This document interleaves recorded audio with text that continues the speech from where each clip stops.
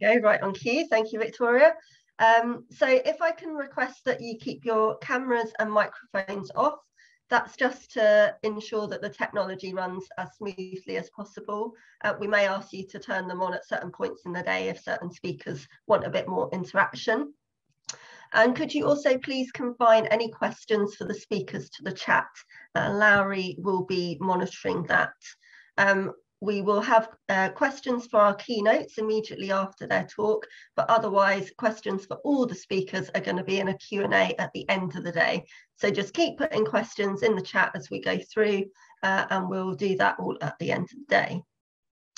Our keynotes on both days on today will be closed captioned, and after that we'll turn on Zoom's live transcription for those who wish to access it. And check the chat for further details about that. Speakers' abstracts and biographies can be found on our event page, Eventbrite page. And if you have any issues connecting to conference today or any other queries, either send myself or Victoria a direct message on here or email conference@shcg@gmail.com, and we'll do our best to assist you. And then finally, our hashtag for the conference today is SHCG 2021, but I'll now hand over to Lowry to formally welcome you to today's sessions. Thanks. Hello everyone, really lovely to see you back today. So thank you for joining us yesterday, those of you who did, and I think we had some people who were just doing one day or the other, so welcome to those of you for your first day as well. We had a really great start yesterday, hearing from Andrea Hadley-Johnson and Simon Brown from the from the Justice Museum, and about their approach of curating with, not to, the communities. That was really interesting. We had an interactive session on repatriation from Ana Yulia Yanaza de Rosenda, and then a range of fantastic discussions from a wide range of people and organisations looking at different ethical and practical issues about interpreting and displaying challenging histories. So thank you very much to all of our speakers from yesterday and to everyone who attended. We had some really great thoughtful Q&A questions as well, so that was lovely to see. And although I wasn't able to actually go myself, I hear that the quiz went very well, so I'm pleased that our conference organisers were very much able to put the social in social history, which is a bit I always think is important. So today we've got another really good lineup, as I'm sure you've seen from your programmes. So beginning with our keynote from Glyn Hughes and Andrew Hopper, telling us about the Civil War Centre and their partnership working between museum and university. We're also going to have a chance to look around that museum later with a virtual tour later on this morning. Before that, we've got Norma Gregory speaking about curating miners' heritage, followed by the tour. And then after that, Mamadi Ujuaje and Rhian Rowson with a workshop considering histories of Jamaica, which again sounds really interesting. This afternoon, our speakers are again exploring further different elements of working ethically with difficult or challenging histories. So we have Helen Shurven looking at mediating conflict around cultural property, Eleanor Harding speaking about working with volunteers to present difficult histories, and Neville Stankley considering how we explore these kind of difficult histories consciously and ethically. So lots to look forward to. But before we get going, I want to tell you a little bit about Social History Curators Group, which I'm sure a lot of you are familiar with. I know a lot of you are members, but I want to remind you of what your membership benefits are. And because this year we've been able to open our conference to non-members, show any of you who are non-members, what benefits there could be by joining us. So I think the first thing to say is that it's not just for curators. So I mean, I'm collections management by training. I don't really see myself as a curator. We're really welcome to any other disciplines within the museum sector, and we'd love for more people to get involved with that. SHCG is a subject specialist network and a charitable incorporated organisation. And essentially the point of it is to improve the status of and provision for social history in museums. And we do that in various different ways, but a lot of it is around networking and around training. So what does that mean for you? It's essentially we aim to provide our members with a professional support network, access to a community of kind of like-minded professionals, training and advice, inspiration and advocacy. And there's various ways that you can do this, and you can also access it through a variety of different kinds of individual membership, but also organisational membership. So even if you're not a member, your museum, your organisation might already be. So that could be something worth checking out. So I know one benefit that people find particularly useful is our JISC mail list, which is just an email list, but asking for advice, discussions about different issues, lots of object identification, things like that. A really nice way of communicating with people. We have 2 publications. Our newsletter comes out twice a year. There'll be one fairly soon, so keep an eye out for that. And our journal is published in spring. The next theme for that will be the same theme as this conference. So if you're feeling particularly inspired, the call for papers has been extended to the 10th. So if you're think you might have a good idea for a journal article, please do contact our editor. We also have loads of resources online, various videos, object loan boxes, which are actually physical boxes that can be sent to your organisation to help with training around different kinds of materials. And the First Space site is a really big one. So a big database of links and references on a wide range of different topics to help you in your work. SHCG also campaigns on your behalf, advocates for social history. And museums that look at it, and that can be in any number of ways. But if there's any issues that you think we should be looking at that you don't think we are, then do get in touch with us. So this could be, just governmental policies or councils considering trusting museums. They're all things that we've been involved with in the past. Kind of anything like that, do let us know. And then the other, big benefit is our training events. Obviously, the conference is one of them. So you are here, so that's great. And we also have seminars on different topics. So keep an eye out for those. And sort of on that note, obviously, we're online for conference, which is not usual for us. We're hoping to be in person next year and to resume general in-person activity from January, although I do really want us to keep on with the hybrid approach, because it just means that many more of you are able to access what we're doing, and that is something that we should be aiming for, very much so. But our next seminar should be coming up, and it will actually be digital, although it will be in January, but that will be on demystifying First Space. So if you've ever used the social history and industrial classification system, or if you just want to know more about how to use this database of resources to help you in your work, or if you might want to do a little bit of personal development by contributing to the database, then make sure you join that to find out more. There'll also be a chance to talk to a lot of the First Space committee and members of the SHCG committee too. I think that's plenty for me, to be honest. If you want to find out any more about either how to contact us or about membership benefits, or look at any of those resources I've mentioned, there'll be some links in the chat for you to do that. But I think we should now get on with the rest of the talks. So over to Emma. Thanks, Larry. Yeah, so as Larry mentioned, we're going to kick off our day with our keynote, and this is centering on the National Civil War Centre, which was originally one of the venues for this conference when it was going to be in person in the before times, as we like to refer to them. So I'd like to welcome today our keynote speakers, Glyn Hughes from the National Civil War Centre, and Professor Andrew Hopper, a historian of British Civil Wars, currently teaching at Oxford. And they'll be speaking about partnership and collaborative working between museums and universities and how they've worked together to present and interpret challenging histories. So I'll hand over to you, Glyn and Andy. Thank you. Andy, do you want to share the slides? Okay. Can people see them okay? Lovely.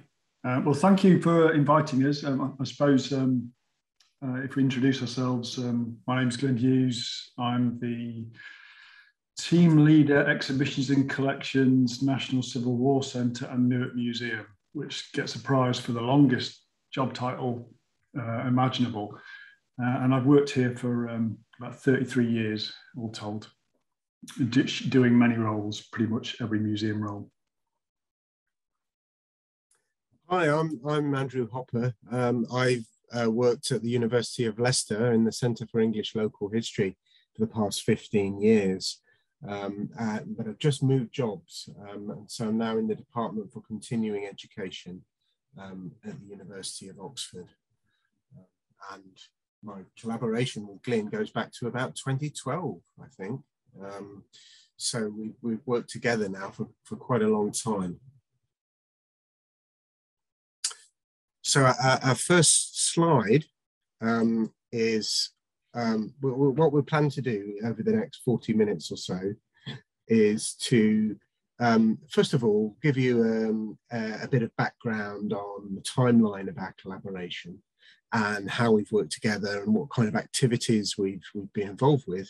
We'll try to keep that bit brief, and then we'll start to look and think about some of the questions we were asked to address about the value of that collaboration.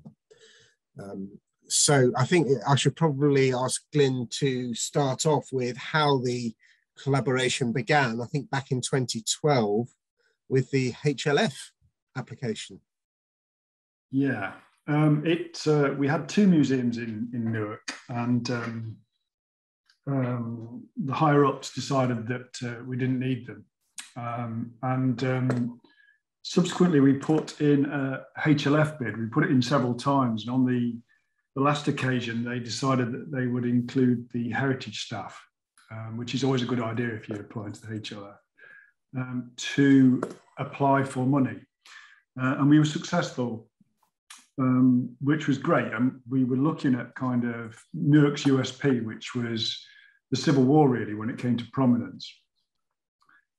However, having got the money, we kind of realised that we had a distinct lack of skills within the museum team to actually explore the Civil War.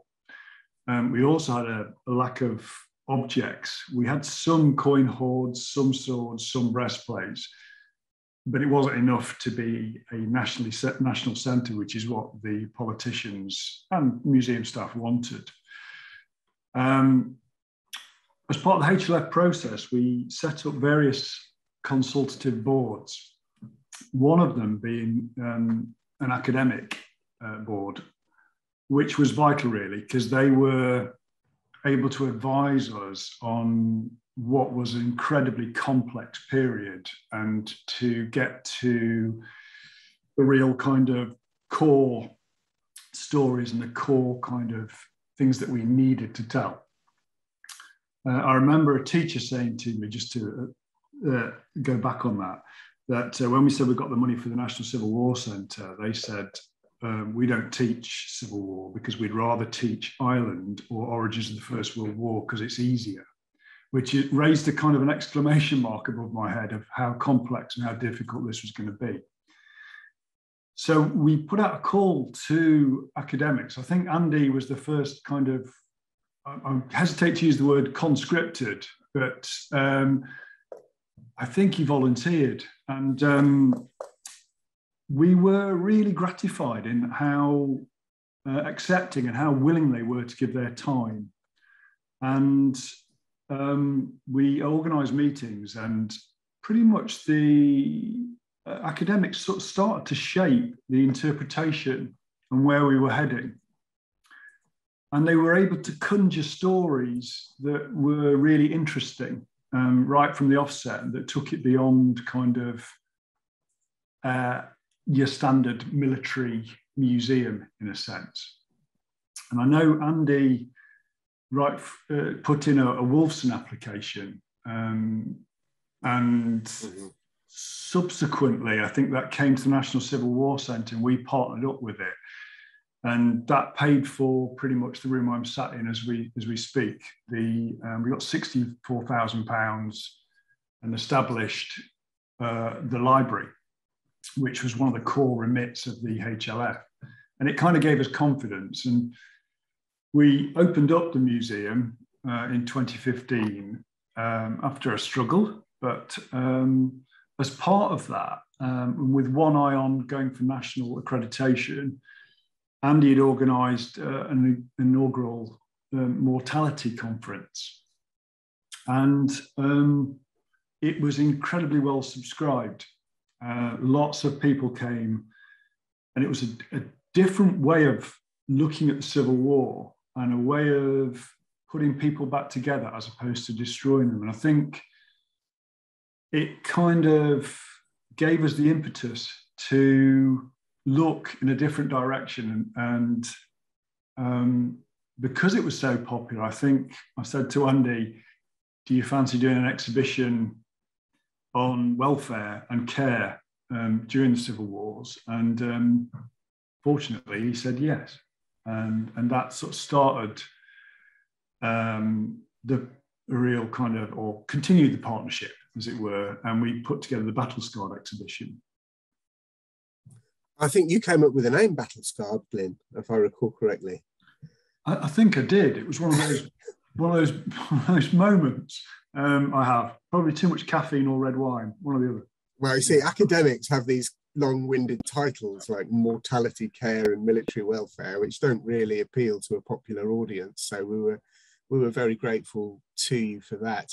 I think one of the values of the conference and then the exhibition was it was able to, I think we're sort of reiterating Glyn's point, was one of the criticisms of the museum when it first opened was that it was too locally focused and it was about Newark's experience of the Civil Wars. But by taking this theme of the human costs of Civil War, it was able to, you know, it enabled the centre to recast its focus as a national one at a time when in the historiography of the Civil Wars, this is an increasingly fashionable field.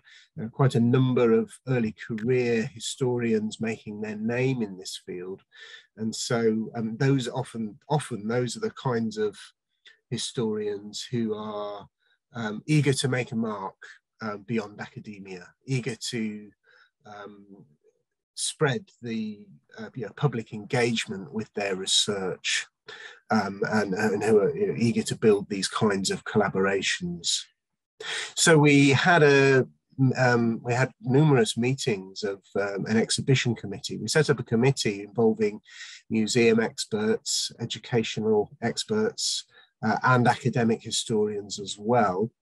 And we had quite a few meetings of that committee over the 6 months between autumn 2015 and when the exhibition opened in March 2016.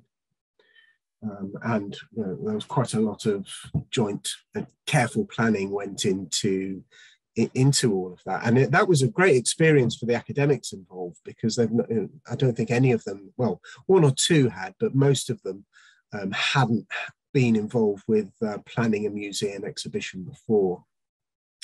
So that was launched in March. And that was followed up by a grant from the University of Leicester to have a kind of hard copy legacy of the exhibition by producing these 24-page A4 brochures with captions and illustrations of materials from the exhibition so that these could be freely given to visitors at the museum and distributed at events and things, so that people would have something to take away after their experience of seeing the exhibition. And they also paid for 2 postgraduate interns from the Centre for Museum Studies at Leicester to do some visitor evaluation experience to get a feel for how the visitors engaged with and interpreted the exhibition, which I think was a kind of a new thing for Newark Museum to do. So there were questionnaires, and there were Holly and Lily were in the galleries interacting with visitors to find out what their views were on things. And so all this built up into a good collaboration, and that enabled us to have the National Civil War Centre as our public engagement partner when we put in for a large grant from the Arts and Humanities Research Council to research the petitions by maimed soldiers and war widows and orphans of the Civil Wars who were attempting to claim pensions. The first kind of state pensions were claimed in this period. And we wanted a digitisation project to photograph them all and to transcribe them and map them And you can look at that now. It's a free website. You can just Google Civil War petitions to find it. But our main point for this really is that I don't think that academic research would have been as possible, or the application would have been less powerful if we had not had a strong public engagement impact plan, which is where the museum came in. And we were able to show that this hadn't come out of nowhere and we'd not just conjured it up for the application, that it was a collaboration of several years standing already by this point. And I think that really helped with the application. And then we were able to begin to leverage funding from the Arts and Humanities Research Council's Midlands 3 Cities doctoral training programme to fund internships for PhD students to work in the museum to do particular jobs. So the first one was a history PhD student, Stuart Beale, working on augmenting the main database behind the Siege database in the main museum gallery to put more primary source material onto it, to research pictures and to research the details of the sieges. Andy, can I just say, are you moving the slides on? Yeah, can you see them? No. Can you see the next slide? Is it the world turned upside down slide now, or is it paused? I can't actually follow it, unfortunately. No. You can't see the slides? We can, Andy, we can just see you're about to go into slideshow mode, and we can see sort of the whole of PowerPoint with the slides down the left side, and you're on timeline of collaborative outcomes currently, so slide 2. Yeah. Okay, I'll have another go at sharing it then. It was fine initially, and then it just went halfway through. Okay. How about that? Is that working? Perfect, thank you. Sorry about that. I don't know how that happened.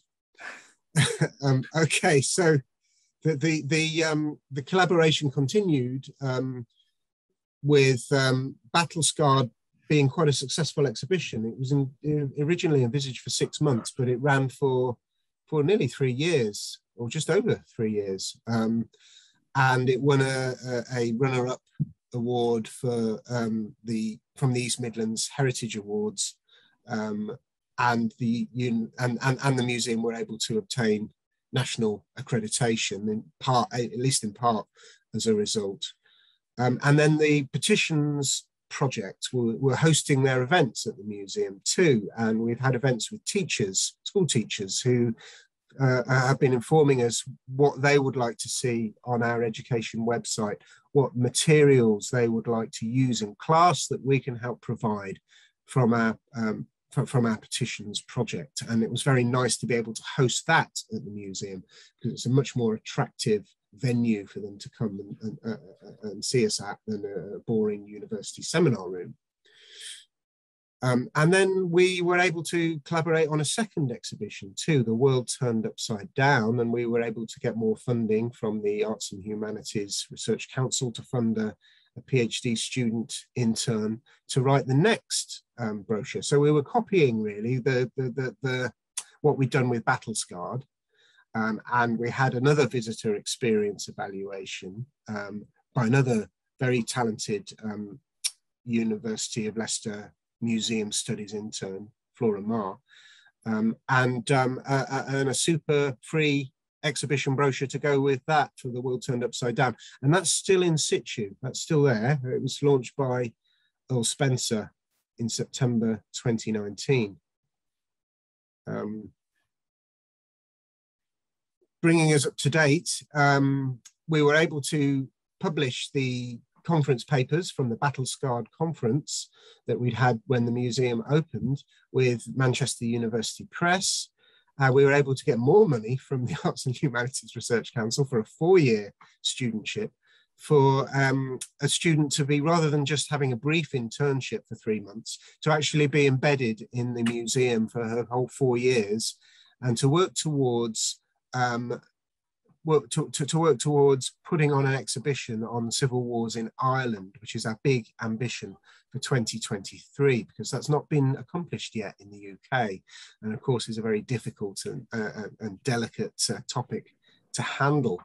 And then Leicester University appointed Glyn as an honorary fellow at the university last summer, which means that he has access to all the same resources that students and academics have.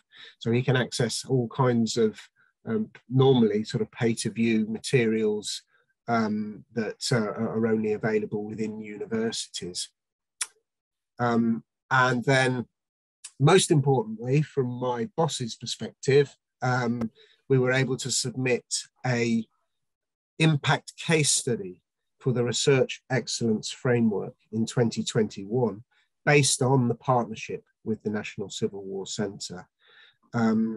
That's why the university was taking this so seriously, is because of this is how universities obtain funding from central governments for their activities. They have to demonstrate their impact beyond academia with impact case studies. And this was a very good one for them to use, and it was submitted for the history department, for history's entry. And a successful case study is worth the same as 8 academic monographs. So that's how much they're weighted at the moment, which is enormous. And so it's very useful for academics to be involved with these, because there's a lot at stake with them, and it shows that their research is important and matters. Okay. So now we're coming to, now that's the summary over. Now we come to our questions that we were asked to think about. And our approach to presenting objects to audiences was to look for human interest stories, people from all different social groups and backgrounds and genders and ages. And here's just a few examples of some that we featured in the Battle Scarred exhibition. On the left there, you can see Lady Brooke, whose portrait is in Warwick Castle. It's a portrait of her in mourning attire. So it's a very good example of how the self-fashioning of widows during their mourning after their husbands have been killed in the wars. And then the central one is from a surgical treatise written by her surgeon at Warwick Castle, who served there during the Civil Wars. And one of my PhD students had been working on that and suggested we use that in the exhibition, The Marrow of Surgery, a kind of a medical manual which showed something of the advances in medical practice that took place during the Civil Wars. And then the final object there was one that came into the museum. So Glyn ought to talk us through that last one, really. Yeah, it's my former boss, Michael Constantine, I think, on his travels around the county, came across this piece of armour in a private collection and negotiated with the owner to loan it to us.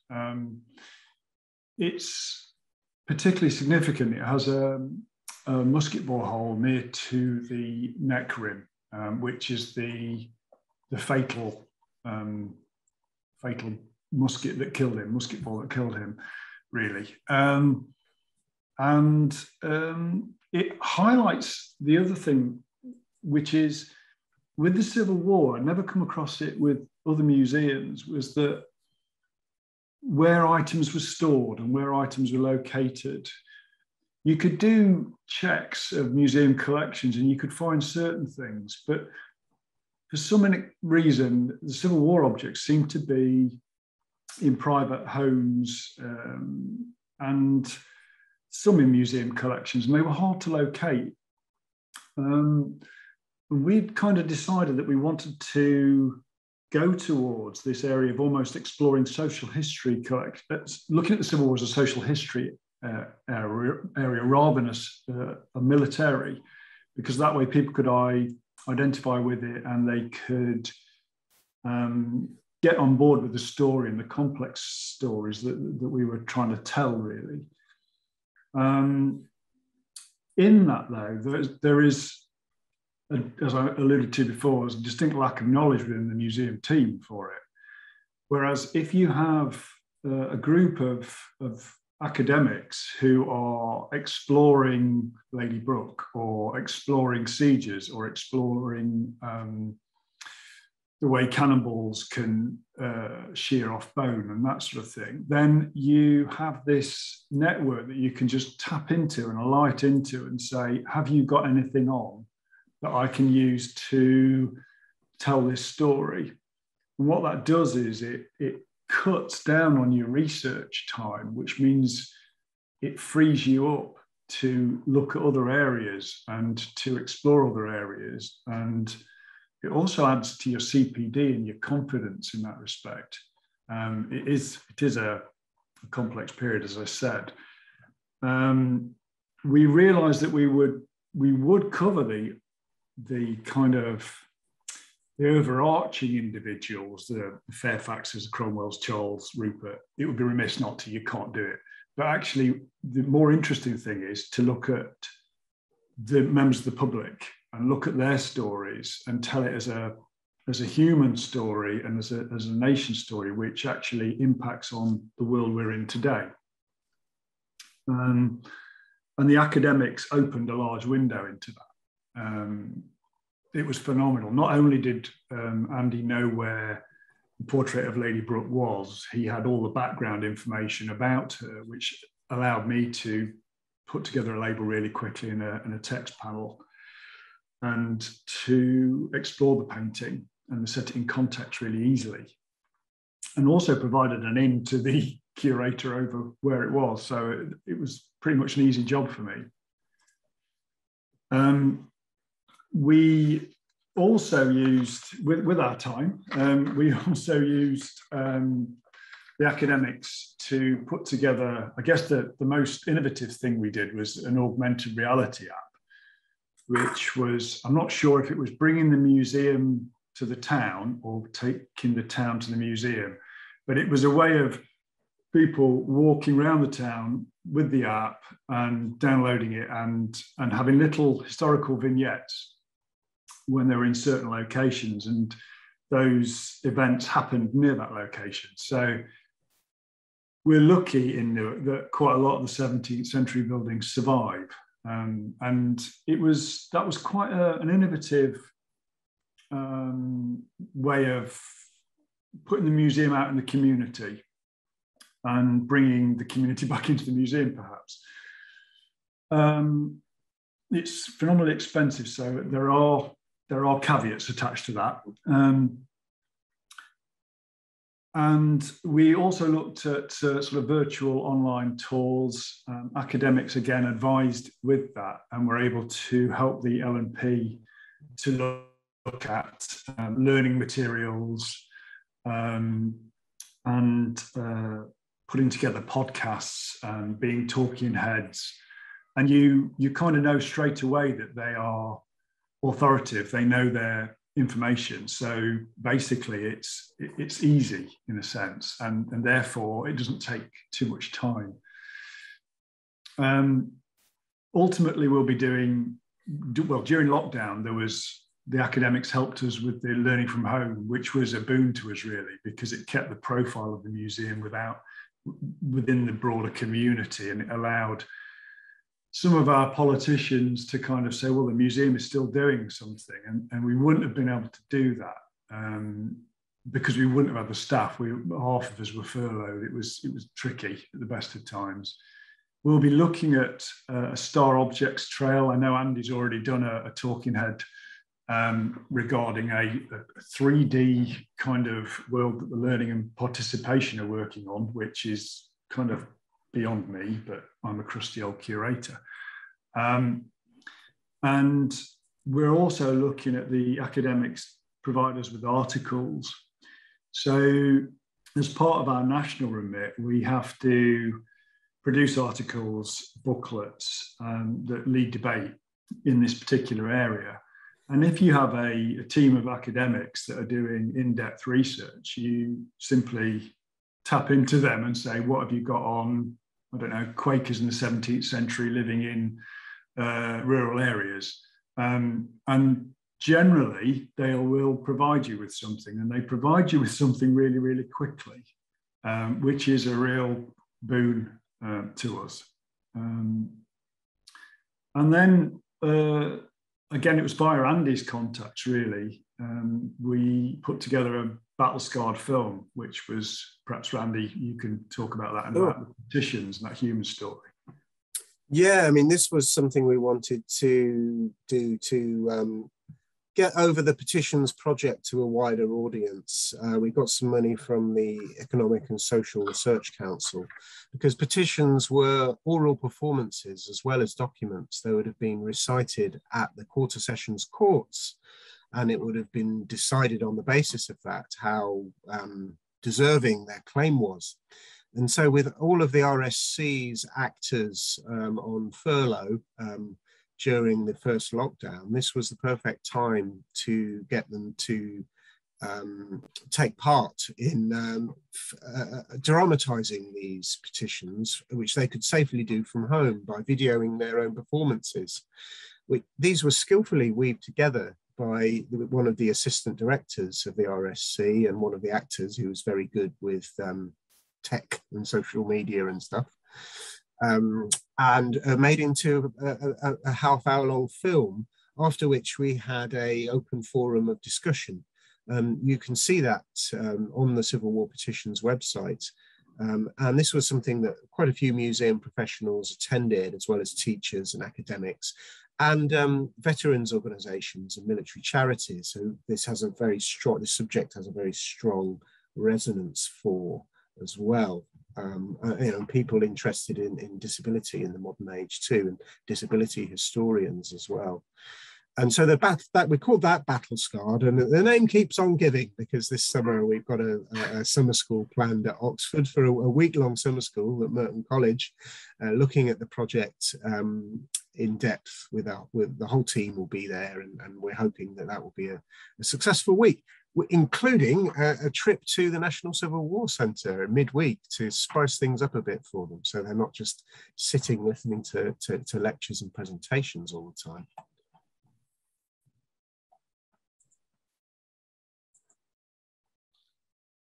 So now it's really over to Glyn to talk about what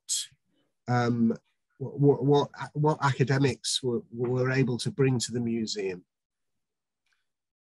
Yeah, I mean, I kind of mentioned a little bit already, but the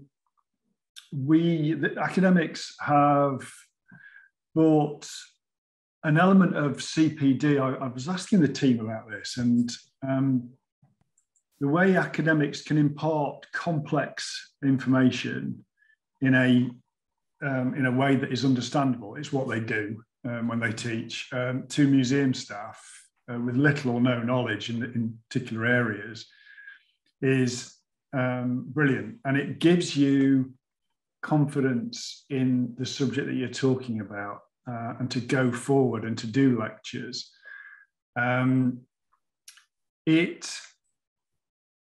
It was challenging in some respects, but that was around sort of scheduling and things like that. But it was very much, it was a partnership, and I guess all partnerships work on the basis that what the respective partners give.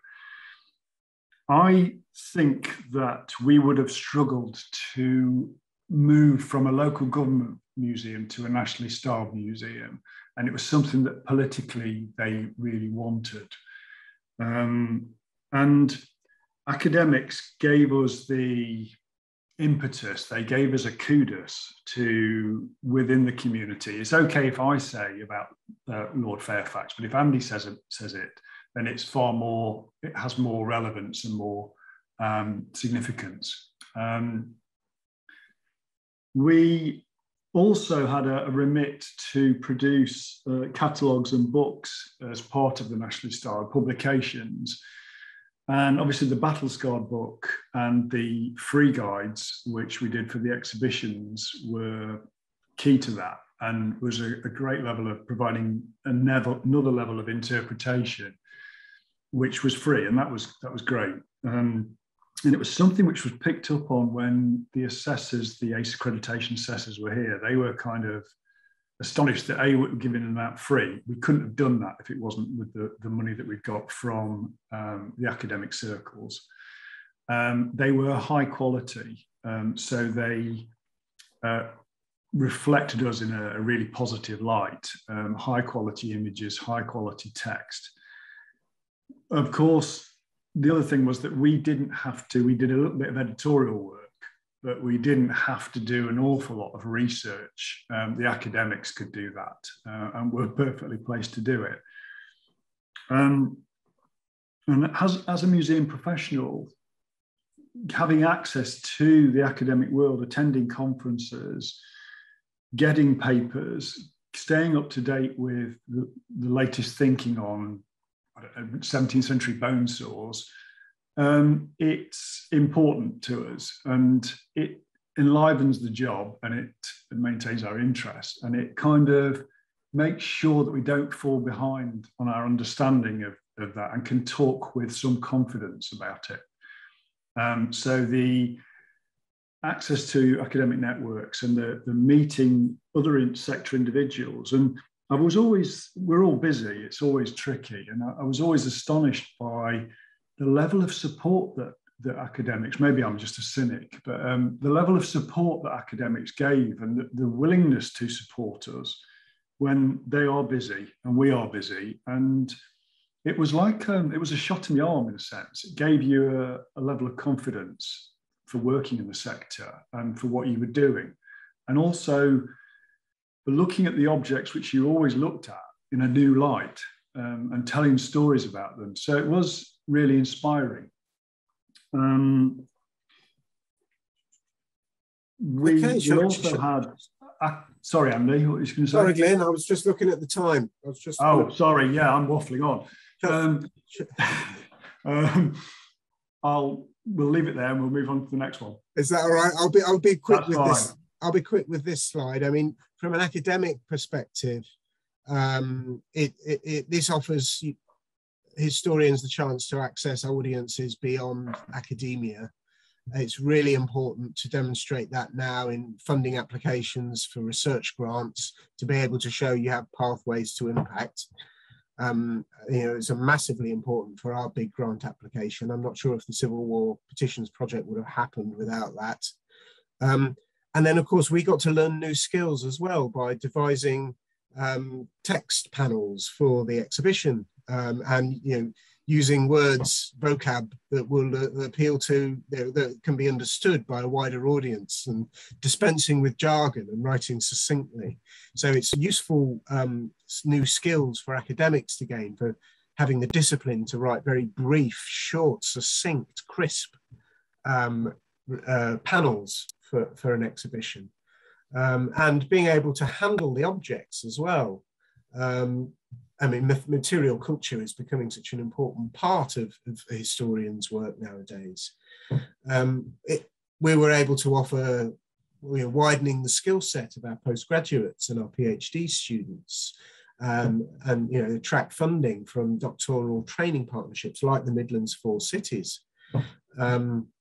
And we were able to benefit also from the education team at the museum, the learning and participation officers, Sarah and Denise, who always look over anything that we're preparing for schools and say, no, don't put that in, change it, and make that bit more understandable. And I mean, that's a really helpful, effective resource that we can call on too.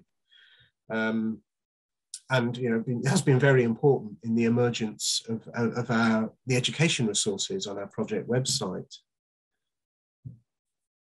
So challenges, I think Glyn's alluded to some of these already. Of course, it's time. My time's now much more squeezed than it was. Getting the time to write the funding applications is very difficult. But being on the same page, I suppose, being clear about what we expect from each other, clear about what we're hoping to achieve long term.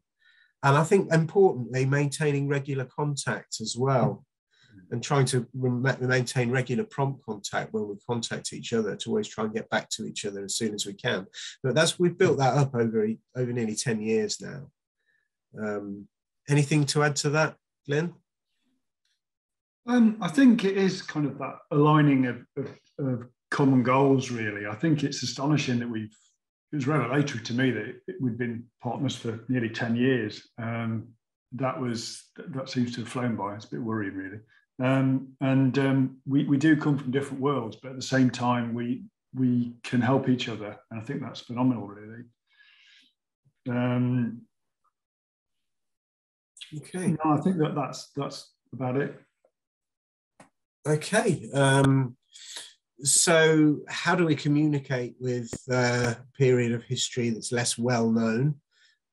Glyn's already alluded to how complicated the civil wars were, how fluid the coalitions on either side were, especially when we bring in Scotland and Ireland. It's very, very difficult to understand all the rapidly changing events.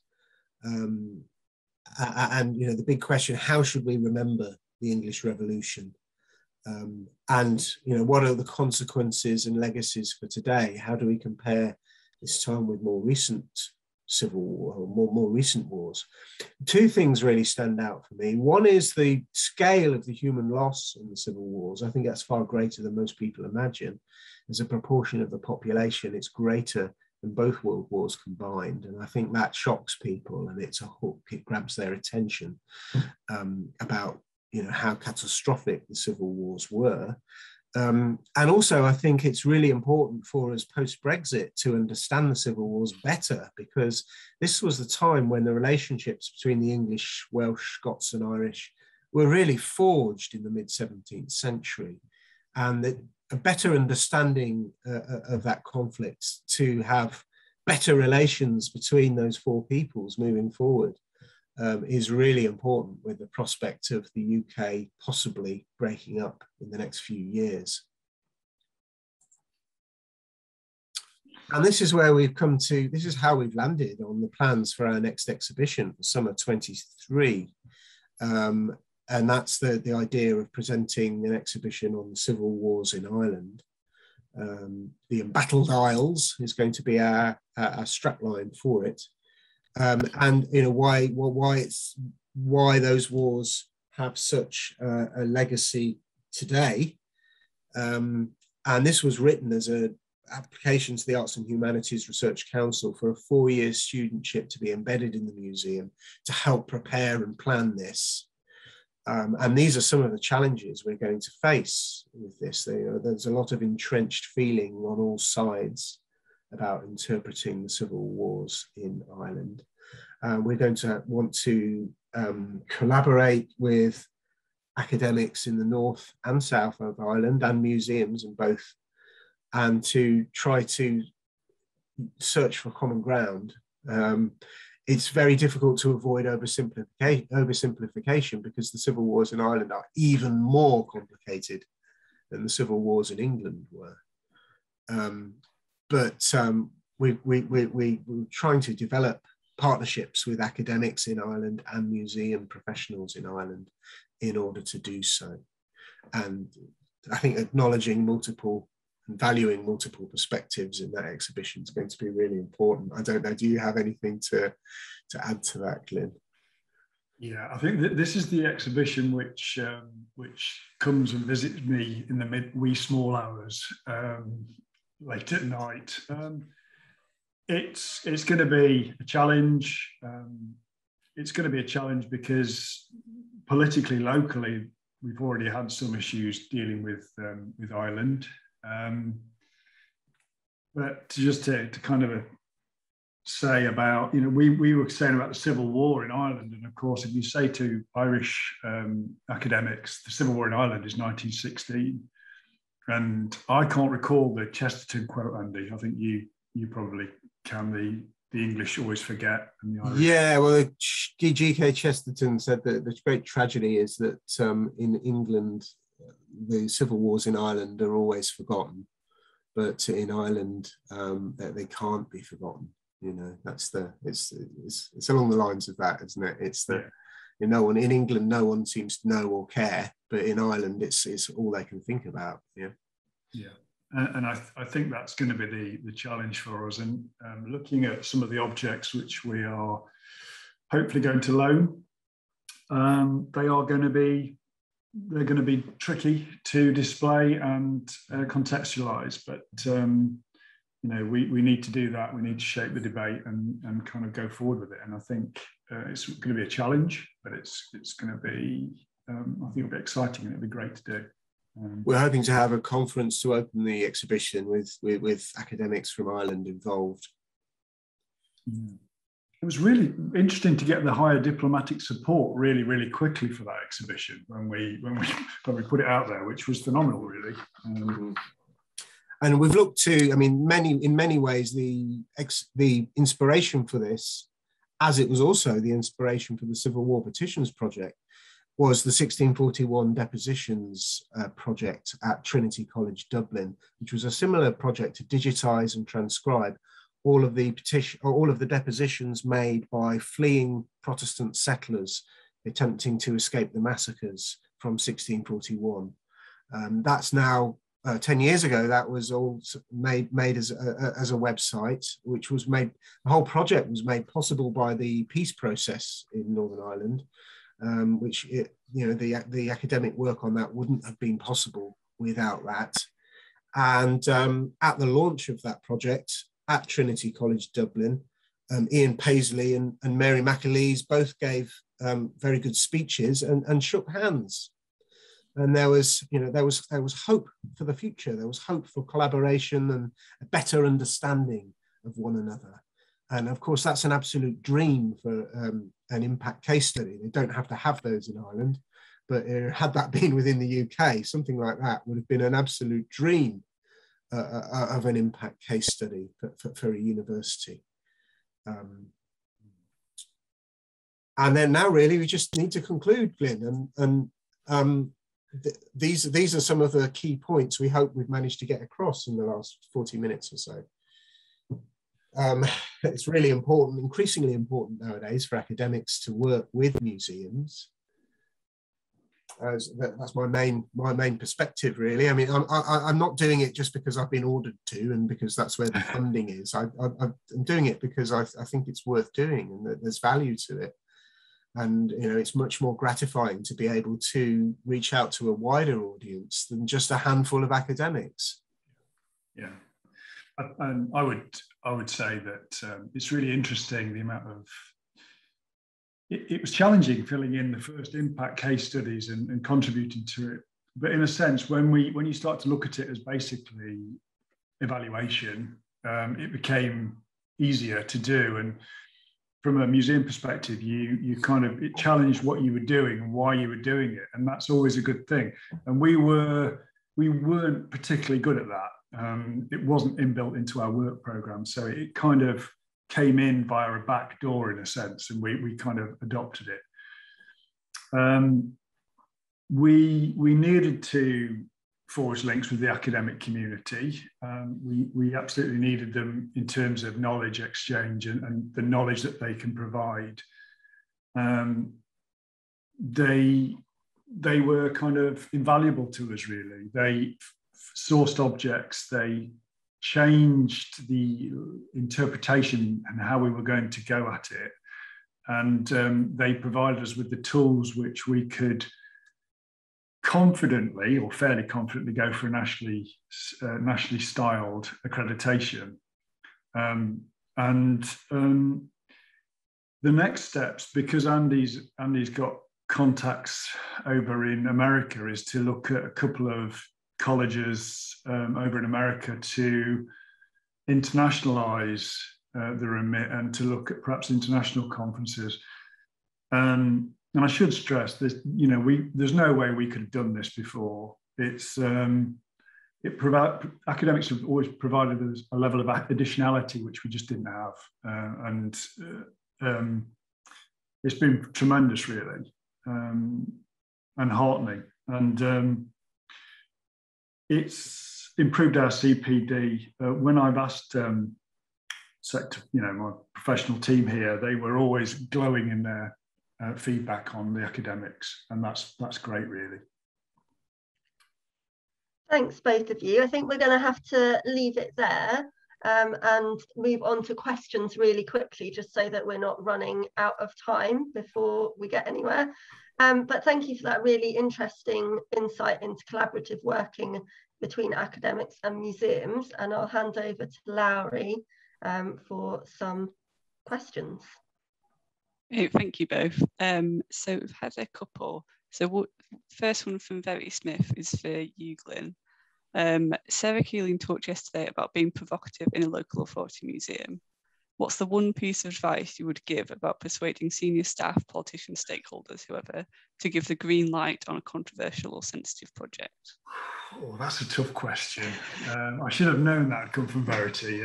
She has information, insider information on this. I think getting on board higher level politicos and politicians is always useful, and it's something I found to my cost that if you don't, they will kibosh things pretty quickly, and they may say to you that they want a challenging museum that forge a debate, but actually when you do that, sometimes they don't like it because the debate goes in a direction they don't want it to go. So my advice is to either to try to take people with you, or basically don't say anything at all and hope that they don't notice. But I don't think that's valued, that last bit. Maybe mobilising friendly contacts as well that share your aims and goals for the exhibition.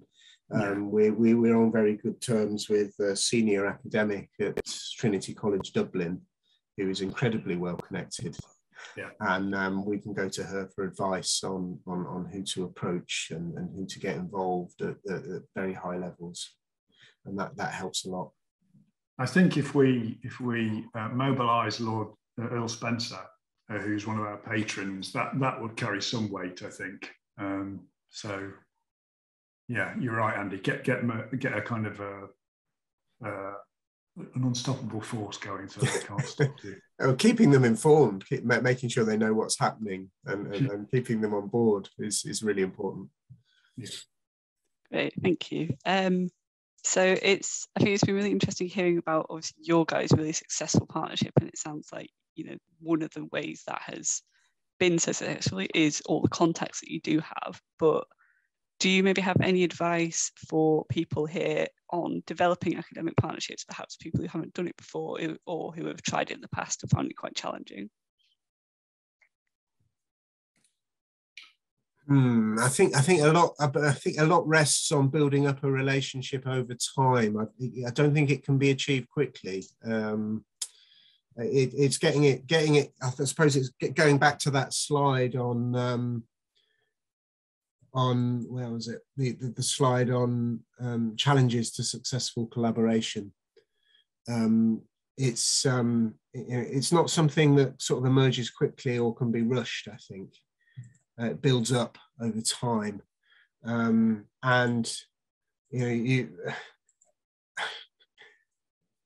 having a good personal relationship with I think is really important too, isn't it? And mutual trust and so on, and they go back. It often takes time to build. Do you have anything to add, Glyn? Yeah, I think it's the same with our kind of our learning and participation department in schools. If you can find the individual that's willing to go the extra 9 yards to develop and keep things going, that's really the key. But it's not easy, and it does take some persistence in the first instance. It's like any partnership, it requires nurturing and kind of people putting in to it. It's not easy, but it is worthwhile. I think within academia, you might be advised to target, if you target early career academics who perhaps less ground down by the system and have a spark and enthusiasm still in them, who want to reach out, and importantly, asking them at an early stage, could this be an impact case study for your university? Because if that starts to be entertained by the management, then they are prepared to throw resources at it. Yeah. Great, thank you. Okay, that brings us slightly over 11, so I think we'll have to call that to a stop there, but thank you very much, both of you. That was really great to hear. And over to Emma.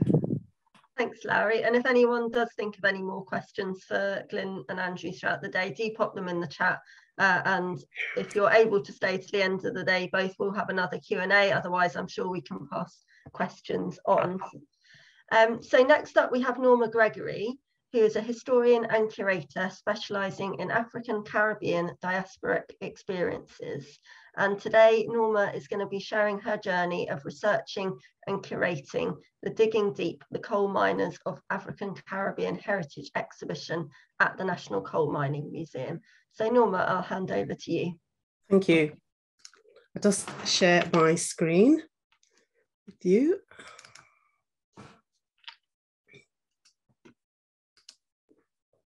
Okay, thank you. Hope everyone can see the slides. And good morning, everyone, as well.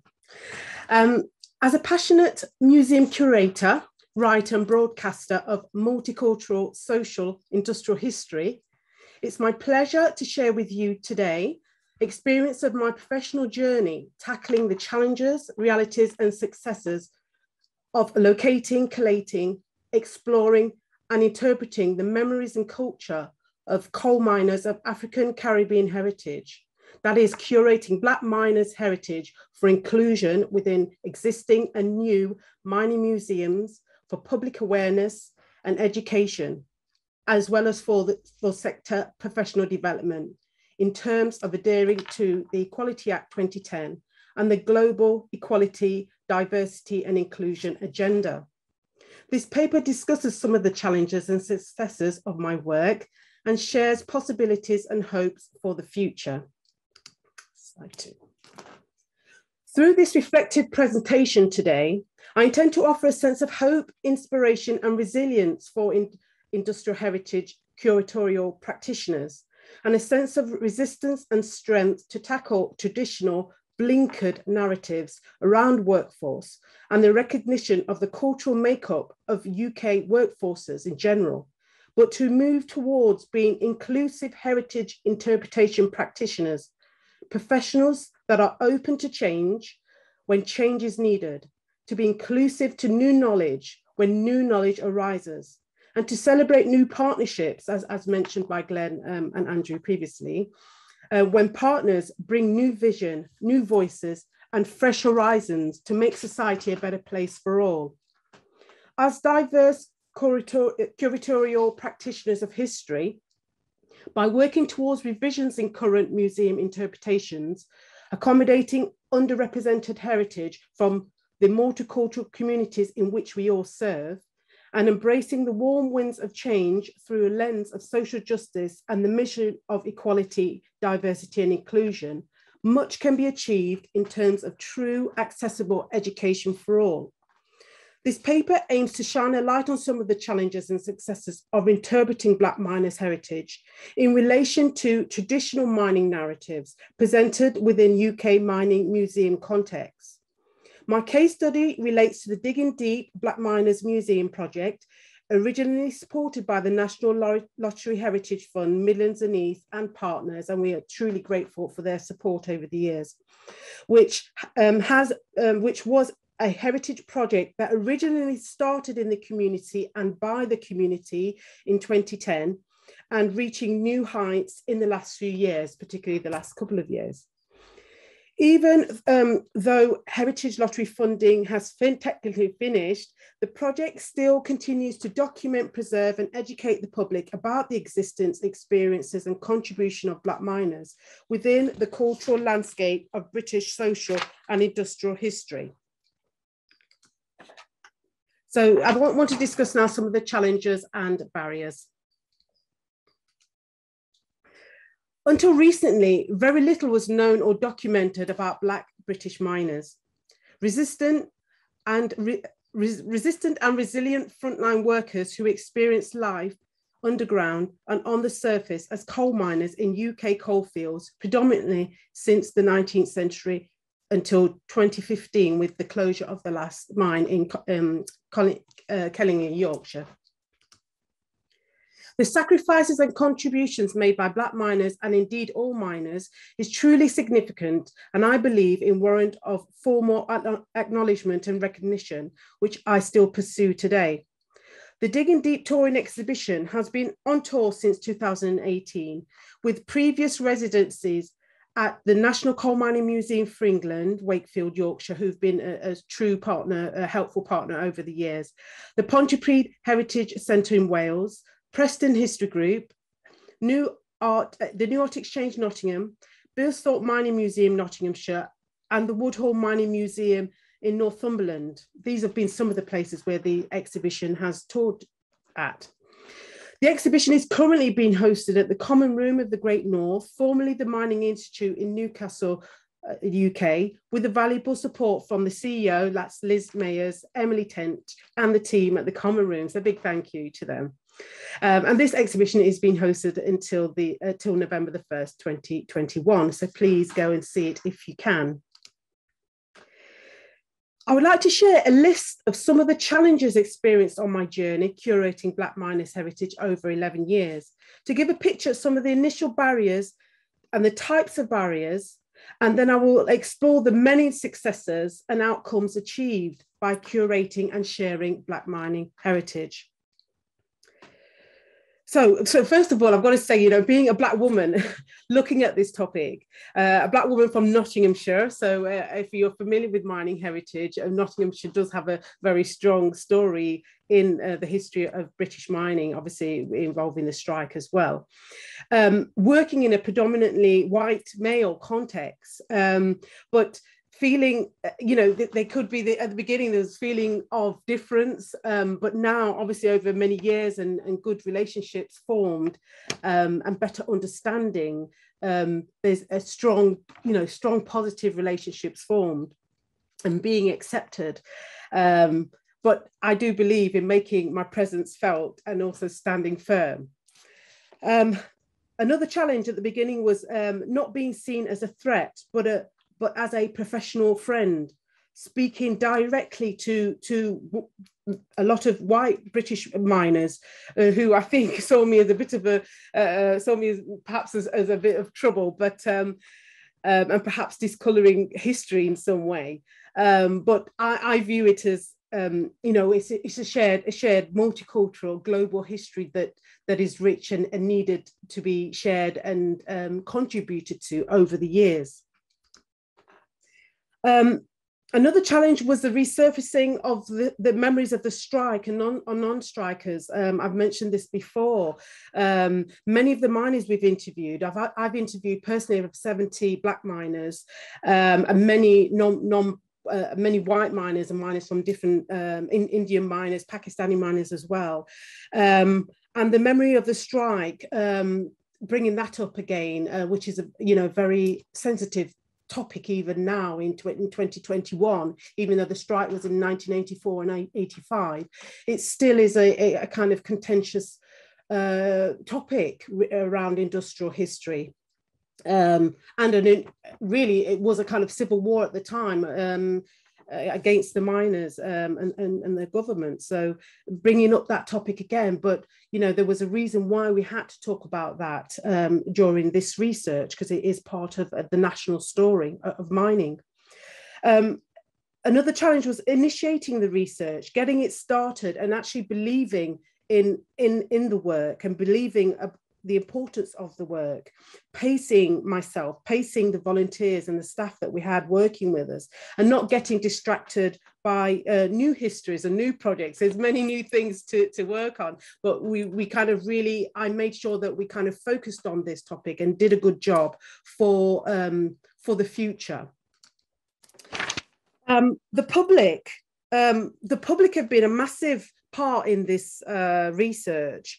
We've had to contact many libraries, many archives. We've had obviously building our websites, and I've added the links in the chat, building the websites over the years so that the public can contact us and share their stories. We've looked at, we've done a lot of work with the media as well, getting the media on board, which I'll just discuss in a moment because I think I've just jumped ahead in some of my talk. But yeah, establishing a database with the a lot of the data that was coming forward through the public engagement, particularly like doing talks like this and conferences and media work. So some of the successes now. Successes have been, being able to find the miners. This picture here is one of the 2 mining reunions that we were able to do to get the miners together. The people have been core of this research. The miners themselves, their stories, their voices, and just getting them together to get this photograph was crucial for our kind of well-being and mental health, but also for theirs as well, because they hadn't been asked about their history before. And they said to me when I was interviewing them, all of them said, you're the first person who's ever asked me about my experience as a miner, and I thank you for that. And this picture here just kind of celebrated their journey and their kind of how far they'd come to be sitting there that day to get the picture together, to get this picture. So the oral histories have been crucial to finding out about this history, collecting the oral histories, transcribing them, archiving them, using them in our exhibitions and on our website in order to educate. Making professional friends, linking up with existing mining museums has been core to our work and central. And again, it's a big thank you to all the museums and all the practitioners we've met along the way that have helped us and guided us with this research and embraced it as well. We've got to thank the public. Obviously I've mentioned the public as well, who've been superb in bringing forward stories. So the future now, the legacy of this, of curating Black mining heritage, we've been able to obviously work, like I said, work with the National Coal Mining Museum, and they have a beautiful memorial garden, memorial sculpture on the grounds of the museum, and we've been able to contribute a disc celebrating the life of the Black miners, adding to the memorial, which was a fantastic day when that happened a couple of years ago now. And television, the media. I mean, as I'm director of the Black Miners Museum, which is part of the Nottingham News Centre company, social enterprise. We work a lot with the media in order to get our message across. The core thing that we've done is create new content. There was very little content around Black miners' history before we started looking at this and trying to, preserve it. Preserving it is through the media. We've been able to make programs like this one here called the Welsh Black Miners. We were on board from the beginning with this program, helping the research, bringing in the contributors, the miners that appear in this program. I think it's just gone offline now. It's been on BBC iPlayer for a whole 12 months. And it's the 5th of October, that was it. The 5th of October, it's literally off this week, and I hope it comes back on because it's been fantastic. We've had lots of really lovely comments from the public from all over the world commenting on the programme, saying that they didn't know about this topic. How come they didn't know about it? So that's been core. We've been able to obviously create our YouTube channel. We've been able to create BBC radio programmes and other podcasts. All of the media that we've curated and created is on our website, blackcoalminers.com. If you go to the menu media, and we've got them all there for the public to access. sharing artifacts. We've been able to work with schools, as mentioned in the previous presentation, work with libraries and archivists, looking at what they've got and sharing it, taking it to students, lecturing at the university, getting people, young people, scholars, students, lecturers to look at it and look at why diverse histories haven't been represented in universities, in schools, and making a change, doing something about it. That's been core of the work that we've been doing. Working with young people here on the top right, we've got young people doing a collage of a canary bird, which is part of mining history. They used to help the miners. They used to detect poisonous gases, and we got the young people to do a collage. And obviously the touring exhibition, we've done many community engagement events. I want to just play you a few minutes of some of the miners' interview here. I'll just play, I haven't got a lot of time, but I would like you to just hopefully hear some of their voices. Yeah, whether we can. Interesting. It was exciting, frustrating. You can name quite a few, really. Yeah, overall, enjoyed it. It was a lot of miners will say it's a good camaraderie at the end of it, and people can. You can't explain to a person outside of mining about mining unless you've worked down the pit. So it doesn't matter where you come from. I suppose in the world, all miners can actually relate to each other. Yeah. So that's a good thing. So can you remember some of your friends, miners, friends that you came with there? I can remember some of them. Some of them you kind of fade away as the years go on. Some pass away, but yeah, I mean, quite a few of them I can remember. The team that we trained together. We went through the process of yellow hat, red hat, and then some of them dropped out, and then some remained. I still remember those guys, a few of those guys as well. Some of them, we had a reunion recently, and you bump into people. Obviously, the years changes people. So they said, "Oh, can you remember me?" And I'm going, "Oh, you're trying your best to try and remember, but sometimes you can't." So. Okay, so that is just some of the oral history, which if you see this central picture here of our exhibition panels, we have QR codes, which we created about 5 years ago now, but obviously QR code is the rage now, but you can actually listen to the many of the interviews that are embedded in the panels that we have on display.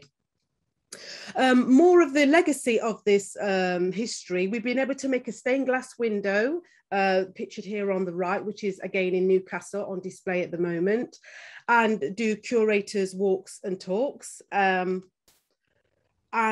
bringing in the miners themselves into the history, and creating lots of obviously newspaper articles and media. And the central picture in the bottom is a sculpture of a William Rose, a miner, and that's on display in the centre of Doncaster in a big stone monument there now. So much has been achieved. This is the High Commissioner of Jamaica who came to visit the exhibition and has since shared this story with the CARICOM, which is the Caribbean Islands Union, that he shared this history with them. These are some of the books we've been able to now create through this history, and we've not just we also been included in some of these publications, which again was not in existence until we looked at this topic, and poetry as well. So I'm just aware of time.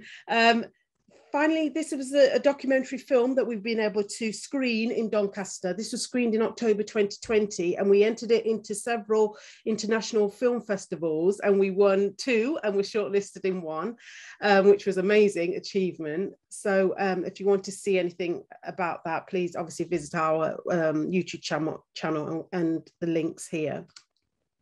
My current work now is working as a diverse heritage consultant, working with museums, helping them directly to look at their collections and how they can diversify it and to bring new audiences in to museums. So that's some of the work that I'm doing now based off this work.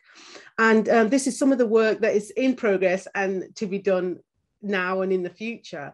And one is obviously to continue the exhibition, touring that, and we've got bookings for next year, to create more schools resources. We've been able to create lesson plans for teachers, which are on our website.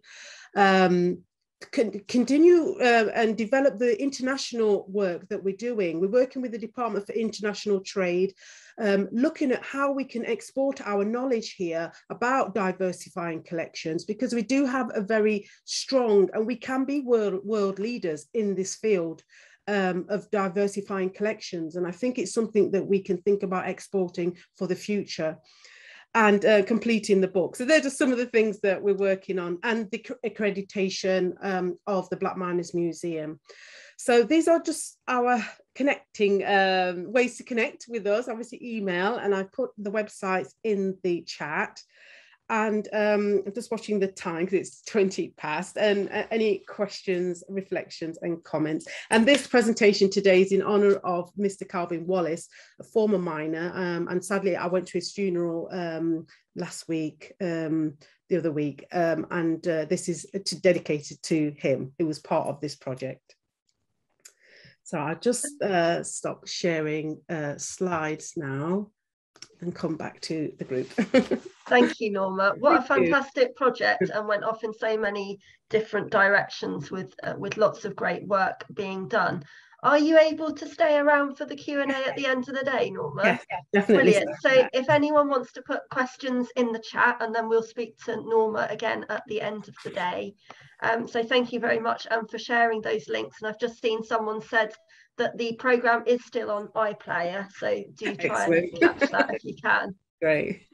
So next up we have Helen Shurven, a part-time doctoral student and an accredited mediator, including with the Australian Dispute Resolution Advisory Committee.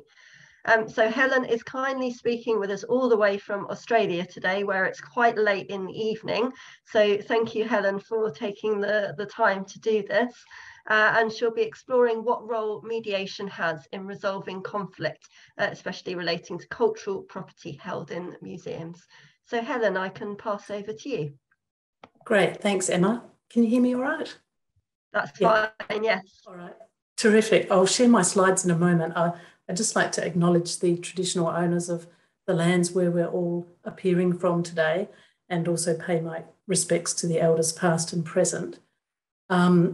My job is a member of the National Native Title Tribunal, and that has led me into the part-time studies in relation to museums. And the synergy there is because with the work at the Native Title Tribunal, I'm always dealing with cultural overlays, and I'm dealing with native title claimants over particular areas. I'm dealing with explorers who have various values themselves, and governments as well. So there was a parallel there when I was reading a lot about cultural property disputes in museums. And so that's what led me to pursue my part-time studies in addition to the full-time tribunal member work that I do. So today's presentation, I'm going to focus on really practical mediation in terms of a museum context and cultural property. So I'll touch on what museums, what cultural property is in a museum context for the purposes of my studies, and in general, what is mediation and how can it be applied to cultural property disputes, and also a little bit about safeguarding your own self-care if you're involved in disputes, because I noticed your conference themes did focus, one of the dot points was about self-care, and that's very important when you're dealing with cultural values and disputes. Sometimes you can take that home with you.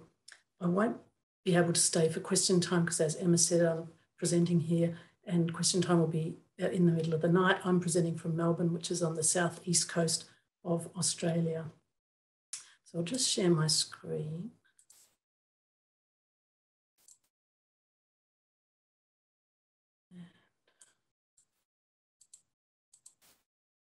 Okay, so hopefully everyone can see that.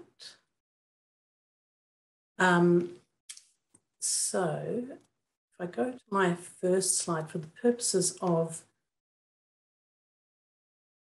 at cultural property generally, I'm focusing mainly on movable artefacts rather than immovable structures or knowledge, traditional knowledge, or undersea property, because movable objects, I guess, are the ones that are most common in terms of being susceptible to that exchange, international commerce. We see a lot of that commentary in the media, newspapers and books.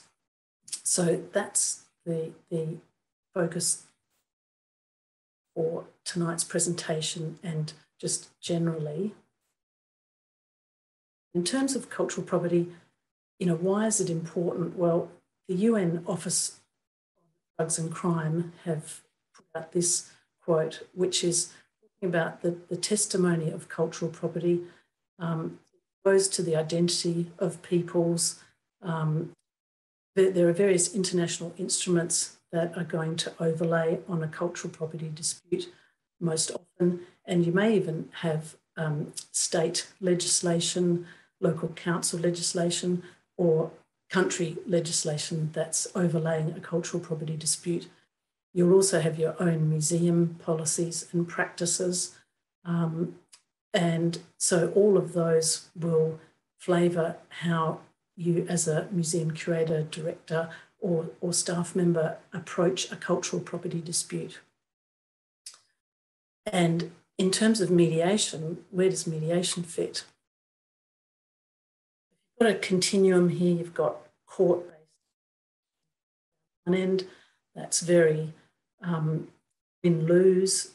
Someone's going to come out with a win, someone's going to come out in general terms. They can be expensive processes. They can expose the museum to additional difficulties. They can also go on for a very long time. Then somewhere in the middle, you've got arbitration. Now, my role at the Native Title Tribunal, I do mediations and arbitrations, and I can issue a binding decision on parties, and they have to appeal that to the federal court. So I've experienced mediation and arbitration is a bit less win-lose than court-based. Sometimes it can be a public process, sometimes it can be a private process, depending on what jurisdiction you're in. But it still does have that a little bit combative approach. Usually a tribunal issues directions, it tells parties what they have to do, parties have to provide information and commentary to a certain timeline, and then a decision's made that's often binding on them.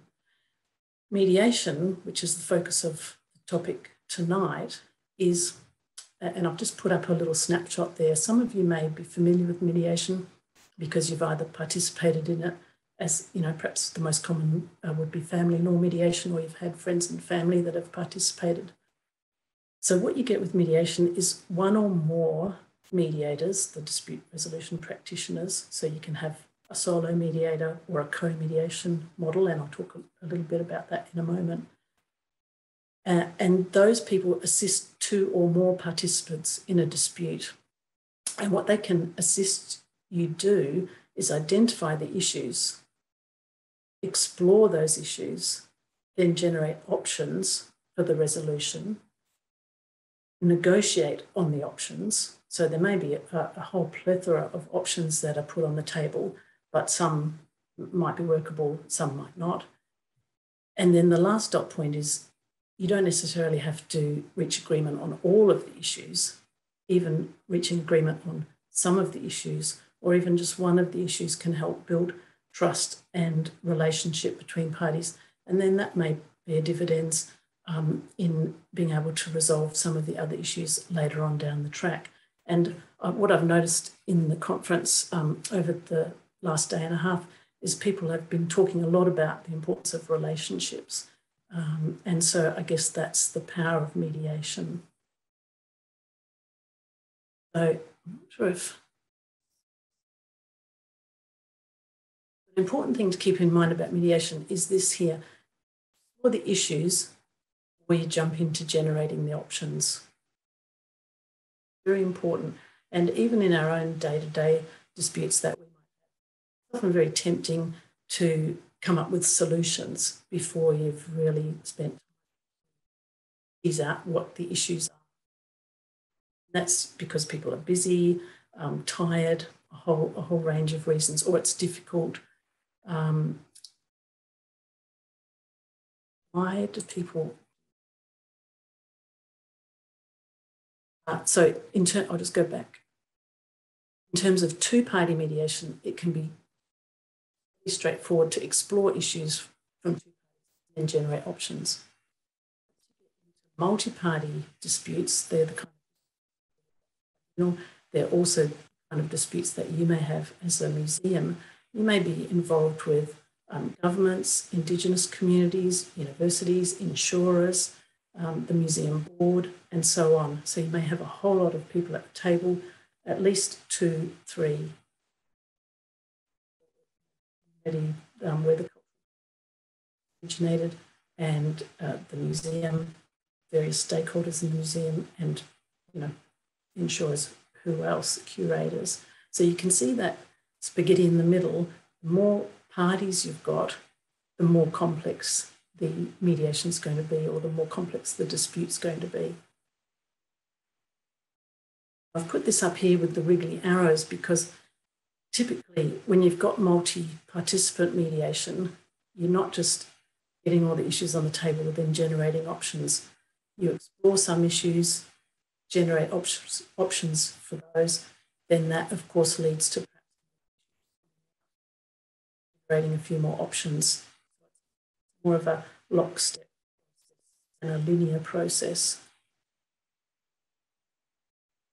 The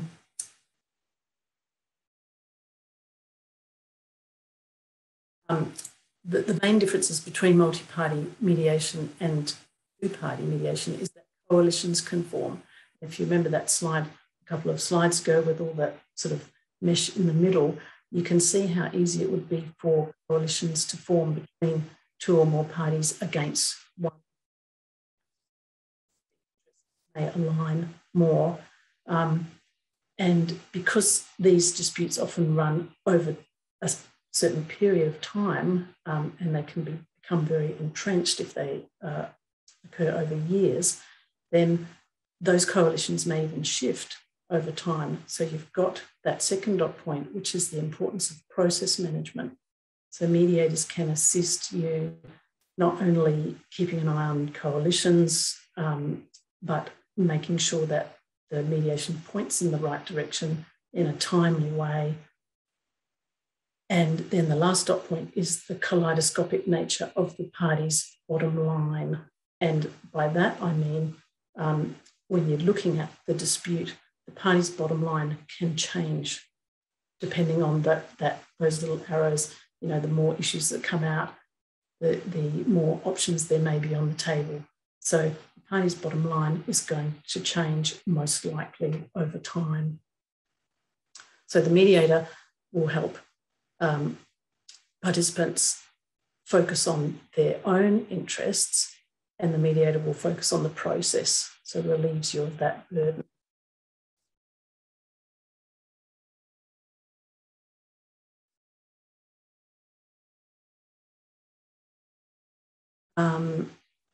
So what can mediation assist participants for? Pretty much whatever you need to can be put on the table. These are just some examples. You can look at where did the cultural property originate, if that is known, who asserts the cultural ownership, are those people going to be at the table? If so, who can represent them? The spiritual context of the property, what meaning does it have and to who? The environmental context, removing the item from its origin, when did that occur? What does that mean? Has some knowledge been lost in relation to that removal?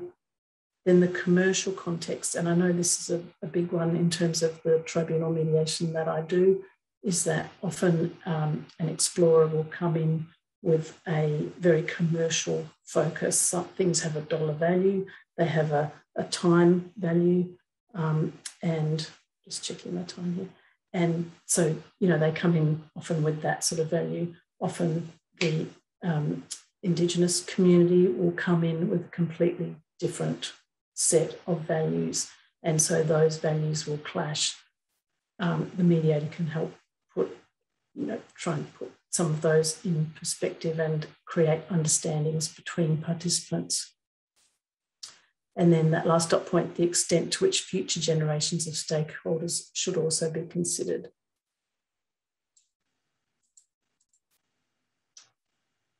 So strategies which might assist, so I'm not sure if you've seen that bar there, includes pre-mediation. Now that pre-mediation is where people come in separately.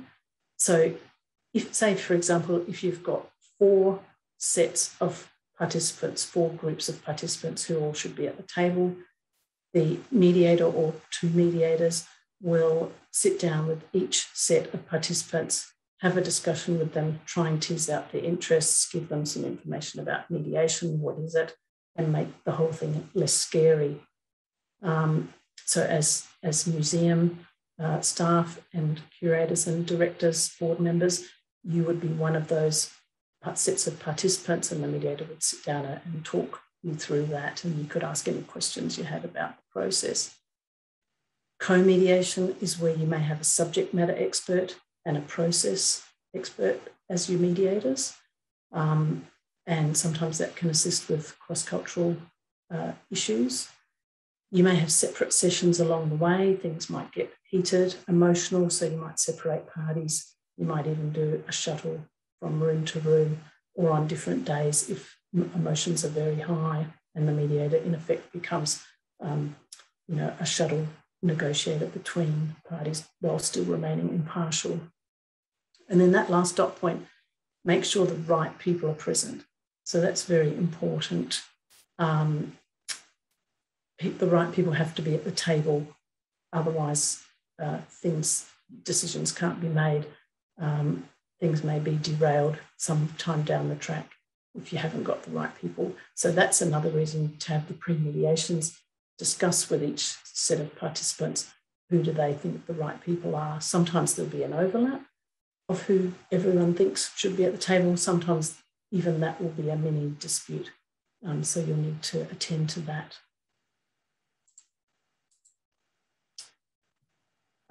So this one says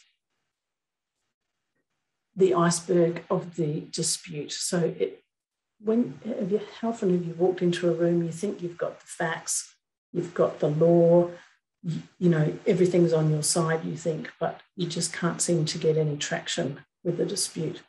And that's because of all these things underneath, emotions, different values, people's fears. There's a lot of research now in the neuropsych world that talks about the priming that people have when they're even walking into a new room, an unfamiliar place, that triggers off a whole lot of hormones and chemicals in each of us in different ways. And so, you know, some people will come out more combative, other people will be emotional, upset, and so on. So as a mediator, you need to be aware of all that and talk your participants through that. And as museum people, just because you're going into a room thinking that the facts or the law is on your side, you may need to address some of these other things in order to get movement towards agreement or some form of resolution. Sometimes that can be frustrating for various participants because they feel like they're wasting time and not really getting anywhere. And sometimes a lot of time can be spent on these things under the surface. In my experience, spending that time does bear dividends, and that's the mediator's role, is to talk each set of participants through. There's a lot of research in terms of multi-party conflict about the use of silence, and various Indigenous communities will sit quietly for a long time. There's also communal decision-making among some Indigenous communities, which is different to organisations or businesses such as museums, you know, may have more of a corporate approach in some circumstances. So even those things will have to be worked out. And once again, mediation can relieve participants of the burden of that. You know, you can focus on your interests and getting them on the table, and the mediator handles the process part.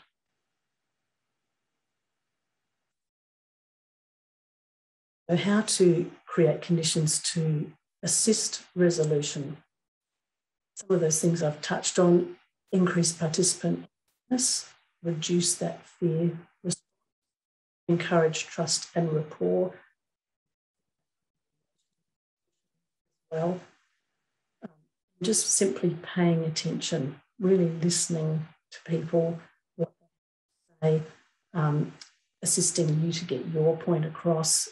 You may sort of know what you want to say, but you can't get it across. So all of those things, easing the logistical constraints, making sure that the room or the rooms or the venue is big enough for everyone, making sure there are breakout rooms in case you do need to have separate sessions, things like that.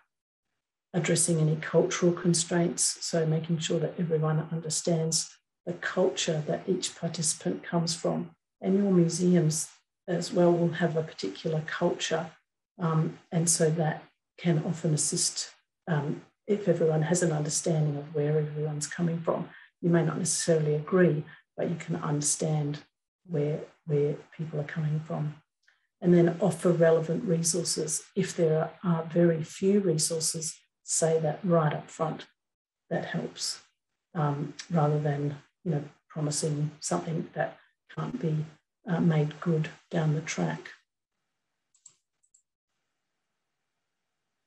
And then how to maintain that engagement, including the necessary participants, is very important.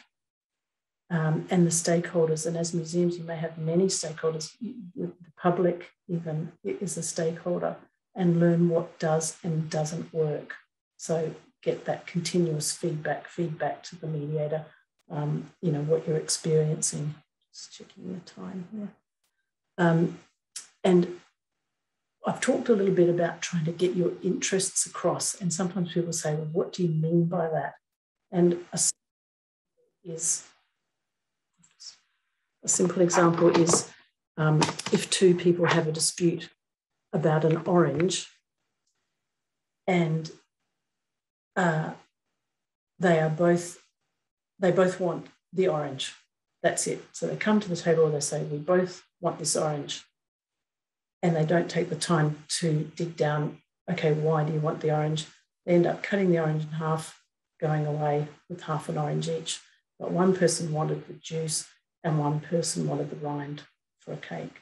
So by going to that next stage, having a little bit further discussion, they could have both got what they wanted rather than just half of what they wanted.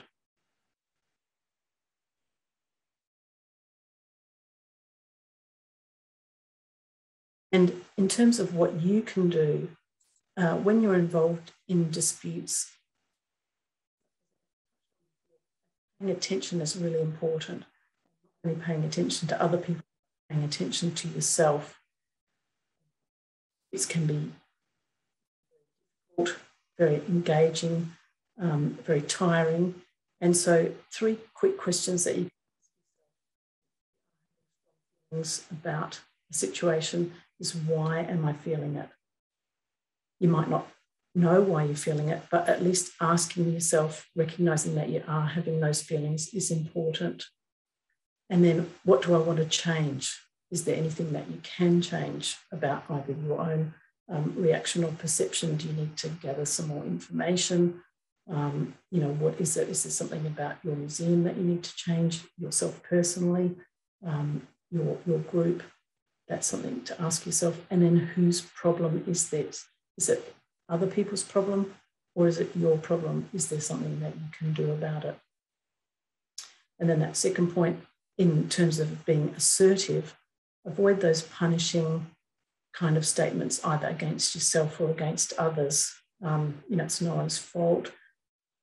Disputes rise up for a variety of reasons, and they can be messy, they can develop over time, they can be so complicated and you're not even sure where they've come from sometimes. So by clearly communicating to others, particularly using those I statements, being very clear, if you don't understand something, just put that on the table. You don't need to understand everything about what's happening. You just need to think through, what do you need from the process, or what do you think you need? Put that on the table and then work through that.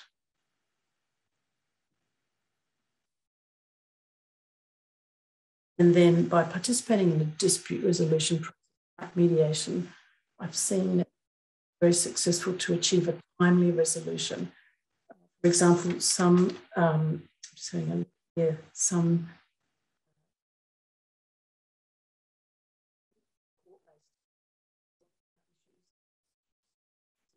context can go on for years and be very expensive, whereas mediation can, come back with a sort of no fault.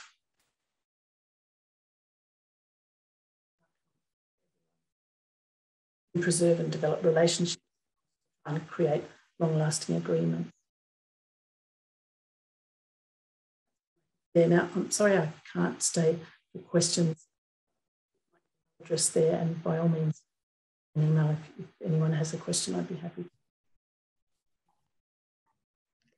I've also written a couple of articles about.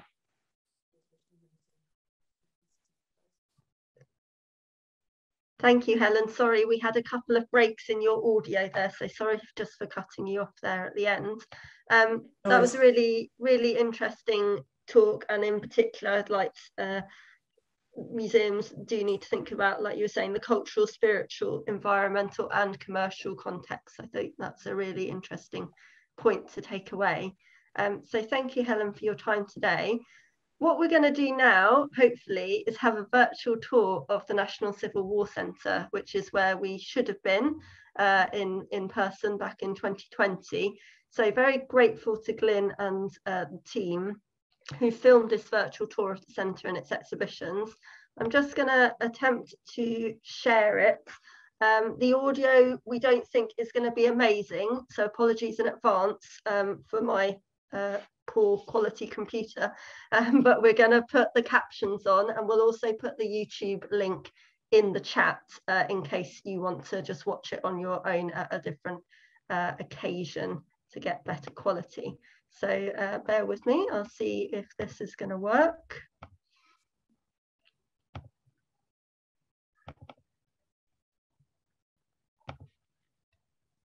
Good afternoon. Hope you enjoyed your lunch. Welcome to the National Civil War Centre in Newark. My name's Glyn Hughes, I'm the curator here, and I'm going to be your virtual guide. Let's go inside. This is the view that will greet you when you enter the site. We have the meet and greet point, staff point on the left, and the shop in front. The museum opened in 2015 as the first National Civil War Centre. Off to the right, we go up the stairs and we have the COVID point and the volunteer point. Moving steadily on from here, we get to the Fairfax wheelchair. This is one of my favourite objects. Everyone recalls Oliver Cromwell. No one really remembers Black Tom, Sir Thomas Fairfax. He was commander of the newly modelled army and Cromwell's boss. During the course of the war, he had 17 wounds. He suffered from gout, the stone, rheumatoid arthritis, and I dare say some sort of battle fatigue as well. This wheelchair is incredibly rare. There were two in the 17th century made. One was for Philip of Spain, I believe. So it's a favourite object of mine and is absolutely superb. Working as a curator at the National Civil War Centre, you get to move large pieces of ordnance. This is a cannon which recently came in, which was an absolute joy to bring up the stairs, and I recommend you always buy your assistant a tape measure. We're now entering the main Civil War gallery. It's a tall room, and we tried to make use of that during the interpretation with flags and standards, which was an important element of the Civil War. And we start off with the Royal Standard, moving progressively onwards to the Standard of the Commonwealth. As you enter, there's two imposing cases. These are full of armour and costume. They are imposing, and they do make a statement. They're also incredibly difficult to clean. It's also worth pointing out that the interpretation has acrylic as the main headers to give a context, and then we have printed the interpretation onto the boarding directly with images of the objects themselves. In this particular case, there is the touch piece, which kind of reinforces that idea of the divine right of kings.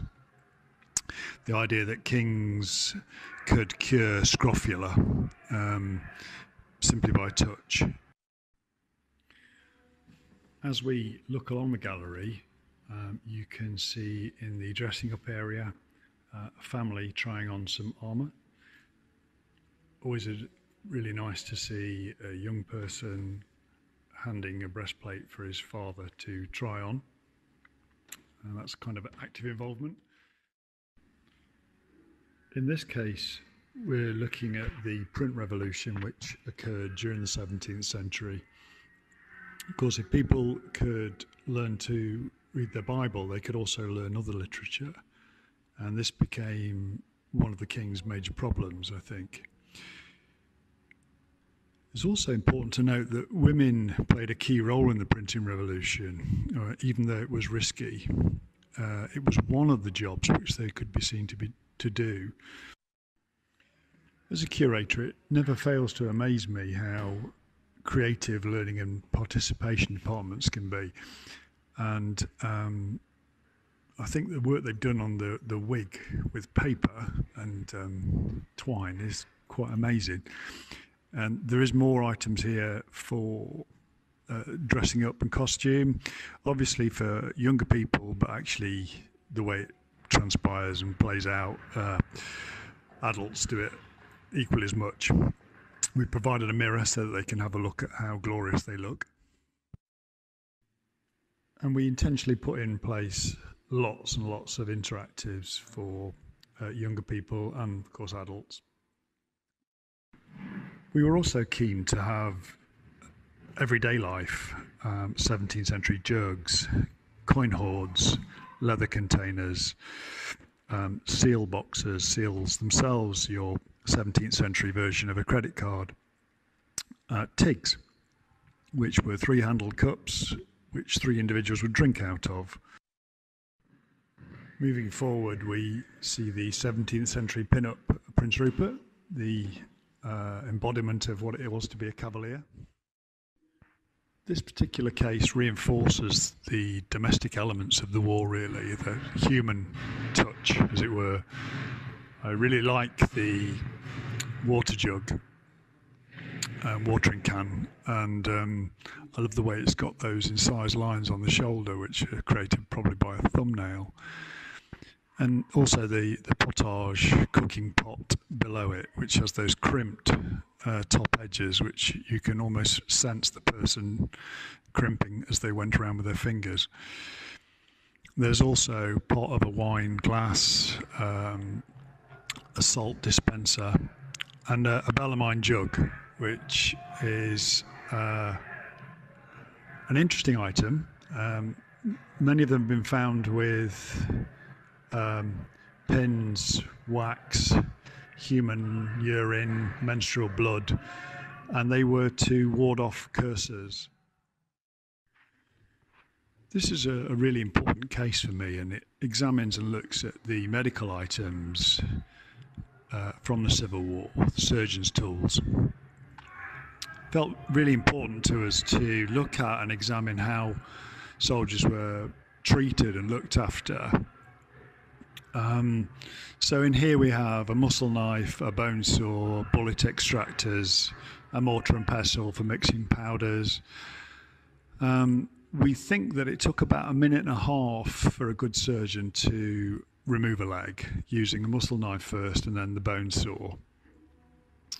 And as with all wars, they act as catalysts. So surgery really advanced during the Civil War.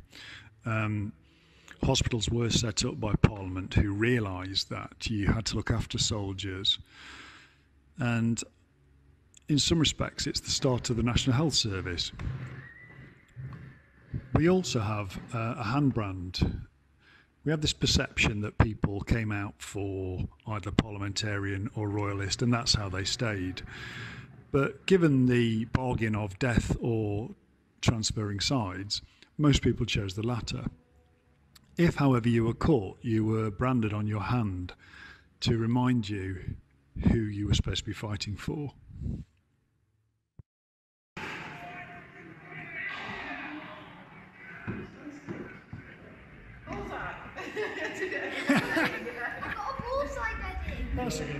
So you managed to do it twice. And then we look at some of the unique lozenge-shaped Newark siege pieces. Lozenge-shaped because that way there is no wastage. If they were round, there would be wastage. And then we move on to the plague mask and hat. Masks are very much this season's go-to. Oh, I recommend it.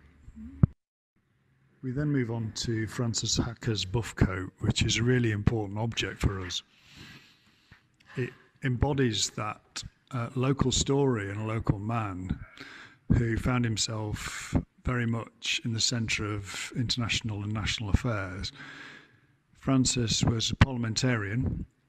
The rest of his family were royalists. And he escorted Charles I to his execution. We do, of course, have many of the arms and armour from the war on display. Swords, hangers, rapiers, pistols, lobster pots, zishaggers, and of course breast and backplates. Many of the breastplates, if not all of them, have proofing marks on them. These were from the maker to show that the breastplate was fit for purpose. However, they are sometimes shortchanged the powder to make sure that the musket ball didn't go through, so they weren't 100% reliable. We also have small touchscreens to show how the items were used during warfare, and this kind of adds a level of interpretation to them and interactivity.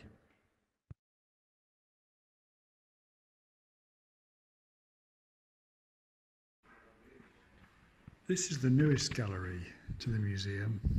It's The World Turned Upside Down, Conflict, Chaos and Creativity. Gone for a different look in these galleries.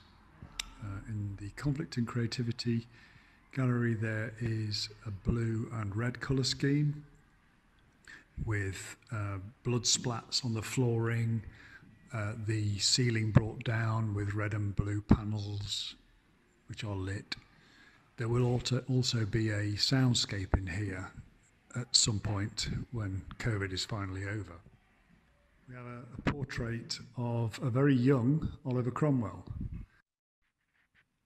In this case, we also have a pistol, some books, Ward's animated versions of war, and the Newark Civil War siege plan. There's a rather sweet claret bottle there, which I very much like, and a Samuel Cooper miniature of Oliver Cromwell. The sword and gauntlet are amazing objects attributable to Lord Fairfax, who we've met before. The sword is amazing. It shows all the nicks and cuts of being used and being in battle. what I find equally interesting is the Scold's Bridle, which during the 17th century, a lady called Dorothy Waugh, a Quaker, went into Carlisle to preach. And she recollected of what it was like to have a Scold's Bridle put on her for basically putting forward the word of God. And I think Dorothy is one of those people who isn't really known in history, and the Scold's Bridle is a way for us to engage with her and to tell that story, and I think it's an amazing story. In the Creativity Gallery, we were displaying 4 books in the centre of the room.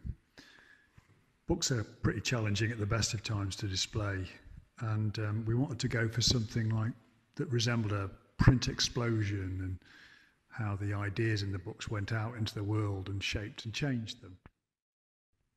In the case, we've got a Stuart glass, which has a Stuart rose on it, and a butterfly, which denotes the King over the Water, Bonnie Prince Charlie.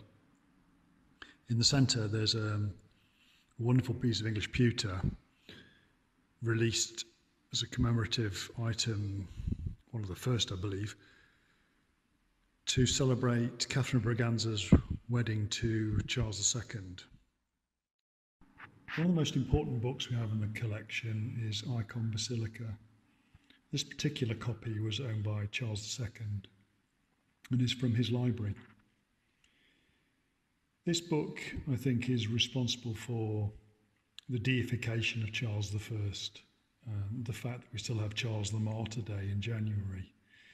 It depicts him at prayer prior to his execution. On the floor is his earthly crown. A crown of thorns is in his hand, and his heavenly crown awaits him. In the background, we have stormy seas, and we also have the Latin saying, basically, with great responsibility comes great weight. Icon went through something like 52 different editions in its first year. It was so problematic to Parliament that they commissioned John Milton to write an argument against it, which was Iconoclastes, which is also in the gallery.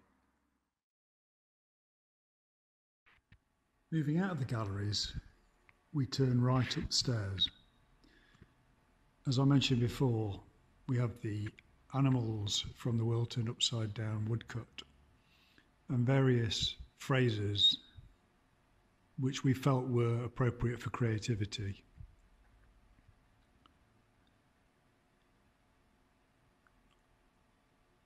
At the top of the stairs, we reach the 2 temporary galleries.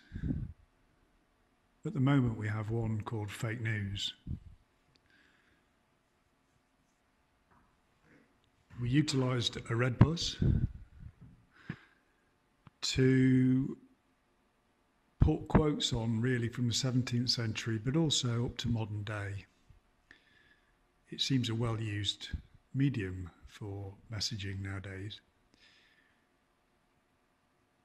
And we looked at, as we went through the gallery, of different means of disseminating information, so from First World War letters, 17th century letters, through to how images were perceived and dealt with, so daguerreotypes, photographs, cameras, and then on to typewriters, telephones, radios, and televisions, up to a Casio radio, a very small one, a rather large laptop, allegedly. I've carried it, I don't recommend that, and a Huawei mobile phone. So what we're looking at really is how, with modern media, we are our own editors, and that has its pros and it has many cons. And it never felt more relevant, really. And it's been a popular exhibition. It's also given us the opportunity to get some of the reserve collection out that people can actually touch. We have over 90,000 objects in the collections, and there's innumerable typewriters, telephones, radios, and televisions, and even a switchboard. So we've been able to get those out and allow people to interact with them, which is great, really.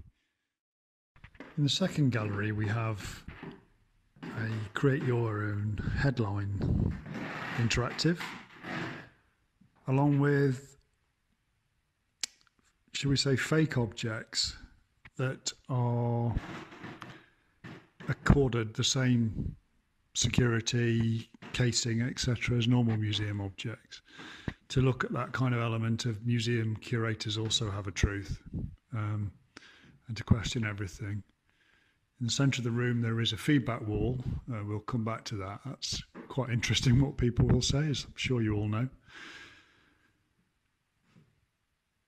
And at the end wall we look at a portrait of Charles I by Anthony van Dyck, looking incredibly regal, an oak tree in the background to denote strength.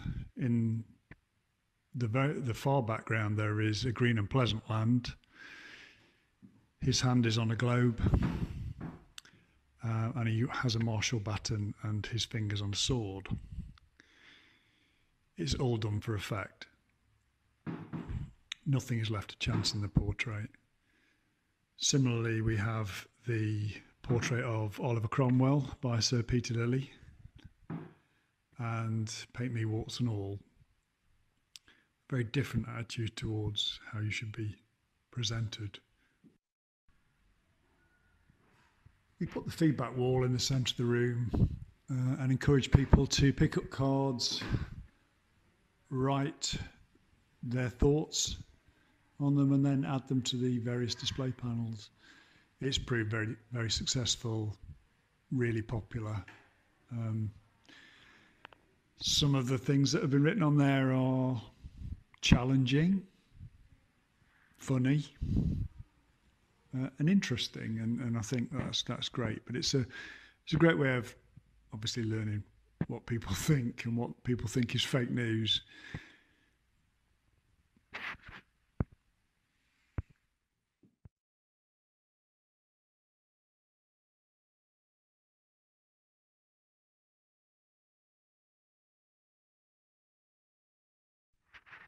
I thought it would be nice to show you the back of the building. This is the original Tudor building, which the Georgians rather helpfully built in front of. It's a space which is used for weddings, various talks and tours and things like that come out here. It's quite a nice area to sit and eat your lunch. It's also used for what appears to be kung fu practice, which was surprising. And we have herbs and medical plants as well. This is the learning and participation block. This is where our learning and participation team bring history to life. And they're amazing at it. They have a fantastic imagination and incredibly creative. And they have the ability to stimulate and inspire young people. And it's brilliant. And they've attracted children from as wide a field as Hampshire up to Liverpool. And it's an area of creativity. And it's wonderful to be in the room when they are really inspiring kids. It's fitted out, purpose-built. It has a sink and obviously toilets. It has lots of storage space, although not enough, for various props and things. And tables and chairs, but it also has mini cannons and muskets and pikes. And that's a risk assessment and a half there, right there. We've also put in place some of the objects from the collections into cases, just to inspire and to hopefully help the team translate the period, really. And we have the obligatory arm, which needs operating on and is tapping into the Gore Fest that we have. And I get people in the street, window cleaners, stopping me and talking to me about this arm and how little Jimmy loves it and thinks it's fantastic.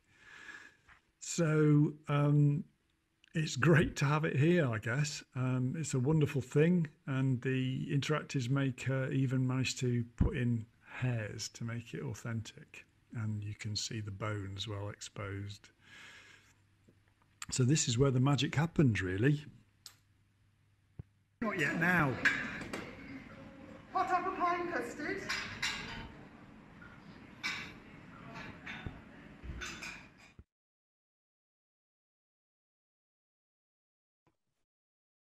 Thanks, Glyn and the team, for that virtual tour. And that's very mean, teasing us with cake at the end when we're not there in person. However, I appreciate we are running a little bit late, but I think it's important that we do still have a break. So go and have a cup of tea and maybe some cake, although not as delicious as that one there. And if we could reconvene at 12:25 for our next workshop, which is going to be from Mamadi and Rhian Rowson.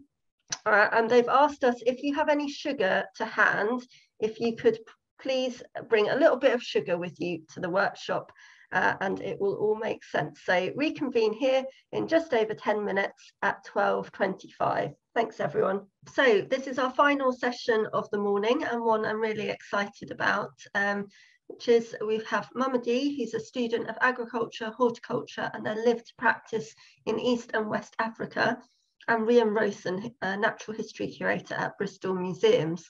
And together they're going to run a workshop for us addressing difficult histories and interpreting colonial narrative consciously and ethically, specifically relating to mid-18th century Jamaica. So a reminder, if you have some sugar to hand, I have some here I'm excited about.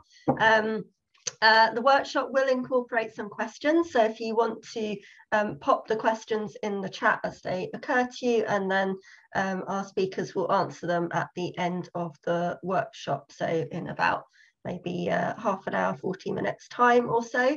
So I will hand over now to Mamadi and Rhian.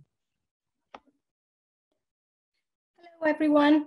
I'm not going to say much as the video will present the information.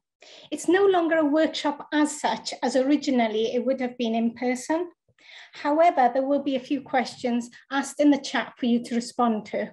I would like to thank Mamadi and co for taking me on this journey and for interrogating the collection from a Jamaican perspective. I've yet to see the final version myself. I have much learning still to do on this, as well as unlearning too, which is essential. Thank you.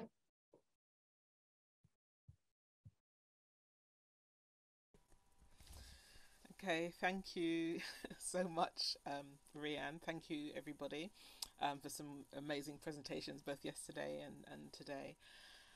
I want to quickly say, before we start the video, that I believe that both inside and outside of museums, that we are always curating stories. I think it's our nature as humans to do so, both for various reasons, to make sense of our lives, to tame fear, to build relationships, and to avoid shame and embarrassment.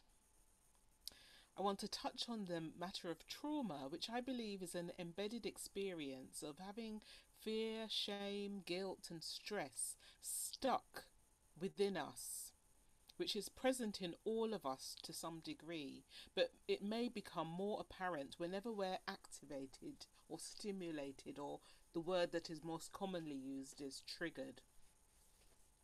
So, wanting us to think about, whilst we watch this video, how can museums be more mindful of a collective responsibility to manage this trauma, whilst at the same time promoting learning from objects that relate to our lived experience around the whole world that has been collected from, especially now that the whole world is our neighbour. We live in a very plural society. So we're going to we explore particular collections held at Bristol Museum of 3 characters with this in mind, and we're asking you to keep the sugar actually in the palm of your hand throughout this video, and we will reflect on how that experience of just holding the sugar and relating how you feel about the sugar in the palm of your hand whilst you're watching and experiencing this video. So I'm going to now attempt to share my screen successfully.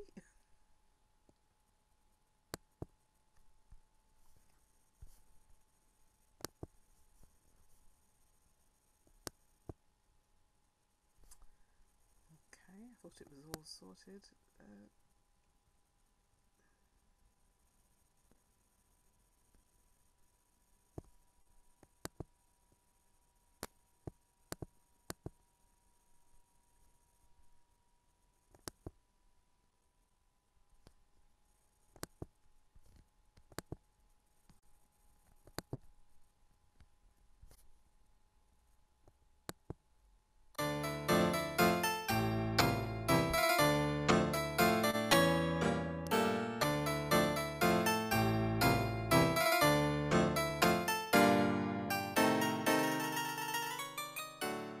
We share a unique experimental workshop which addresses controversial items in this Bristol Museum collection, with some overspill into others. The Reverend John Lindsay's unpublished Elegancies of Jamaica, Robert Long's Musing and Paintings, and Arthur Broughton's Herbarium collection all carry a style supportive of colonialism plutocracy in Jamaica. This includes their view of forms of nourishment, healthcare and culture that originate in both an Enlightenment and culturally entitled disposition. Our workshop interrogates both the form and content of their presentation by drawing on experts of their text and any embedded inaccuracies, demonstrating some of the inherent biases towards economic, cultural and political interests of the white plutocracy. We highlight different processes of displacement of alternative contemporary narrative, using a lively theatrical form to engage with each other and audience. We hope to provoke engagement across conference themes. Reverend Lindsay, born in 1729, died in 1788, and Robert Long, the latter the brother of the infamous Edward Long, were able to benefit from their position as planter class elite by having much free time to access local knowledge and to voyeuristically access intimate details of the lives of those enslaved. However, that they were unable to do so with accuracy relates to their inherent prejudices and wrong-headedness about the nature of the human. If one was not white and of an elite class in this era, one was automatically inferior in all the ways in which the human was understood to be.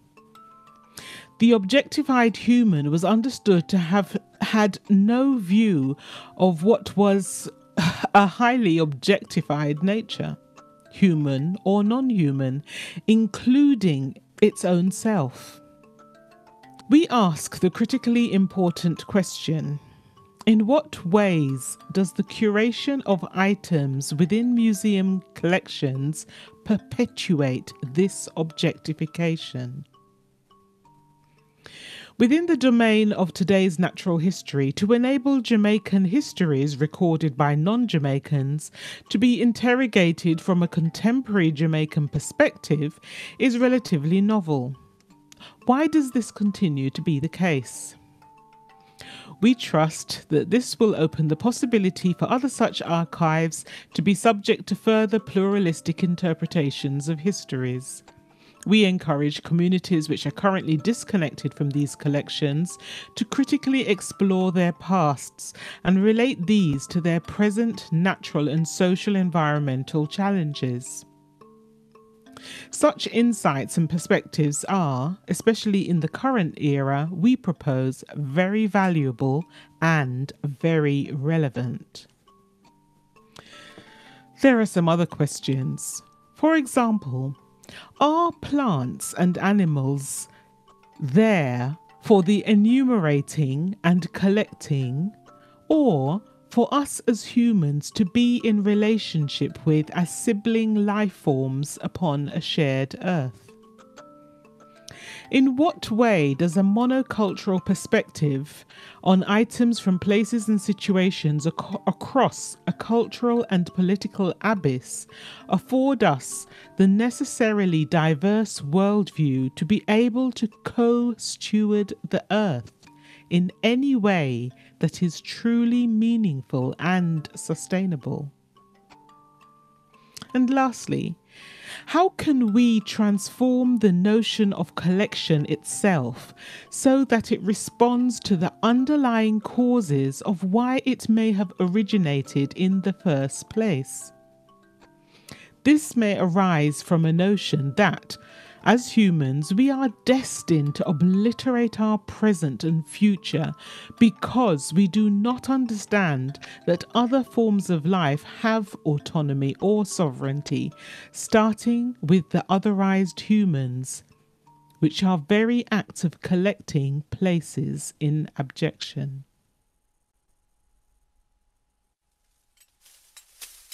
We inspect the teeth. Feel this as grief. Can you dance? Can you twirl? But I'm just a girl. Stand steady there. Let's see. Are you fit to breed? Oh no, but I'm a child. There's no need. Next a lot. Bring 'em on. Next a lot. Merchandise or slave, I am not.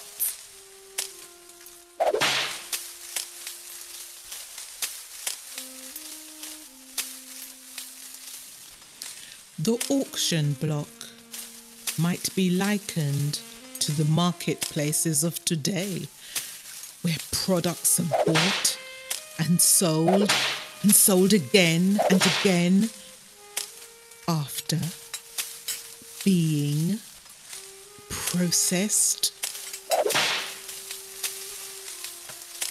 The average age of the African being sold was 14 years old. This means that there were many who were much younger and many much older, but not that old, as being past childbearing age was felt to be as useless as being economically unproductive is currently considered. A seasoned, enslaved African, and we must call no human a slave, might be worthy of a higher price because of the level of investment that had gone into his or her training of how to prepare certain Western dishes, how to sew her mistress's clothes, how to manage the master's household staff. All ways of being not useful for the enslaved African's own survival or economy, such that it was. But then, how useful is curing the pork to the pig? Is the trained bear better able to survive than his untamed counterpart? And why should any likeness be made to animals? But the word chattel, as in chattel slavery, derives from cattle. As so it was, the African bought and sold, often repeatedly. It is how he was regarded.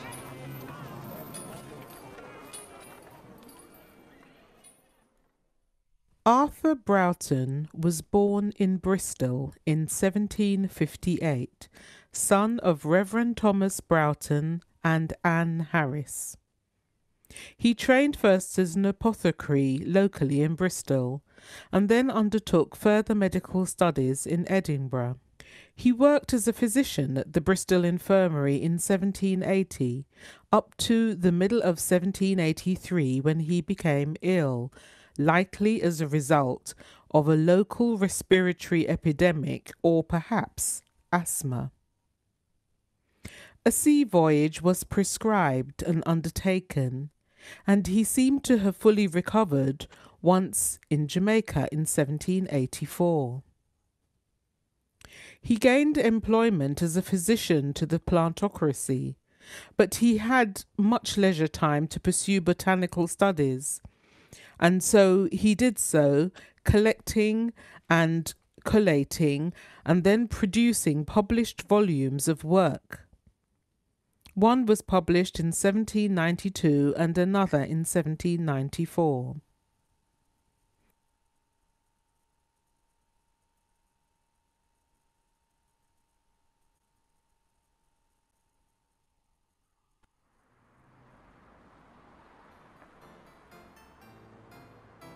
Methinks I am not myself, for such that I see as though a dream or a nightmare, and I am gripped with a fever that may cause me once again to experience the epidemic I once ran from.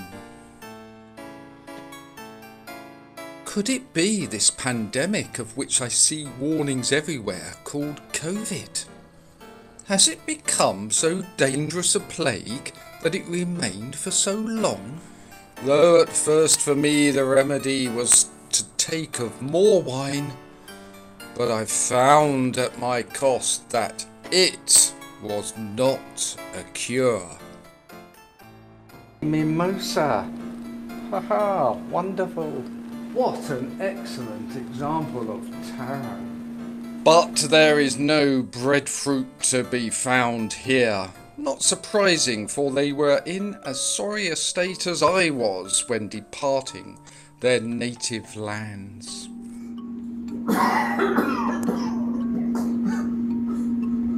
Ye gods! Can it be that a negress has found her way as well over to the present day? I would have thought that your kind would have all died out. Such were your degraded conditions and the filth in which you lived. Filth? Is filth, you say? Dirty is who dirty make.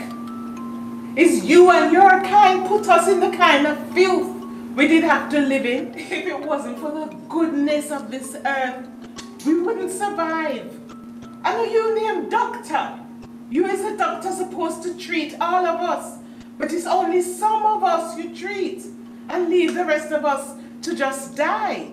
You say it's the good air that make you better, but it's our food and our life and living that make you better. You know what keep us alive? Is that taro leaf and the root, cassava, that the native people taught us. What rubbish is this you talk? Rubbish? The rubbish that you leave us to eat? We couldn't survive with that. We're lucky. We have a few native teach we how to eat cassava and make cocoa tea. And we can eat the leaf of taro and cocoyam. That'll keep we alive.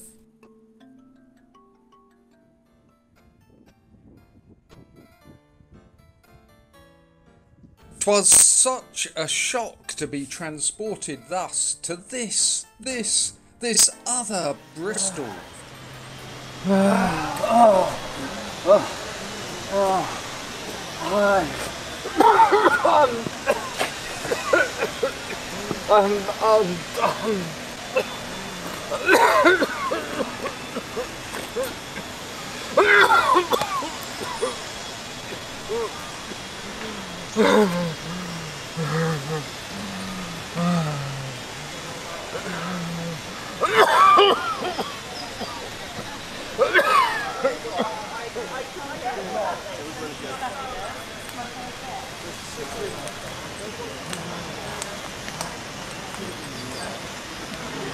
Your herbs can do me no good now. They have no potency for me.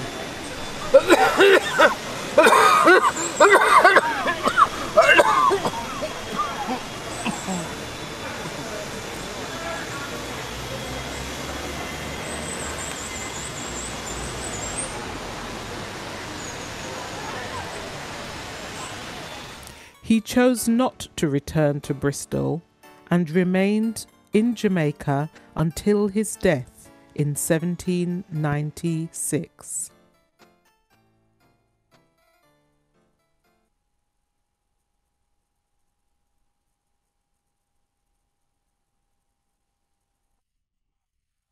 Robert Long has been known as the observer.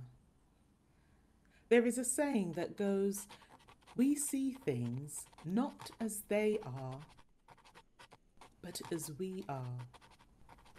His commentary is what we might expect from a 22-year-old who thinks very highly of himself. Why is it that we still keep what he has to say as a set of valuable records that are meaningful and of value and which can convey any truth? What is it that we still hold deep within ourselves which acts as adhesive and keeps collections such as this sticking around? Robert's paintings have little been referenced. Yet even more silent in the archives are the lives he described, the lives of their wives and daughters, the Africans and their descendants, the plant and animal life of Jamaica, all of whom his brother enumerated and vilified in many ways, debasing all so as to ensure their places in perpetual servitude to industrialization and the growth economy, and the accompanying degradation of the global environment. The scene is here to explore the contrasting potential conversation using inanimate objects, which nevertheless had lives which connect to the histories of Jamaica as told by very different subjects. Space is within the art galleries of the Bristol Museum, which hold both silverware, glassware and china household items which relate to that era and beyond it.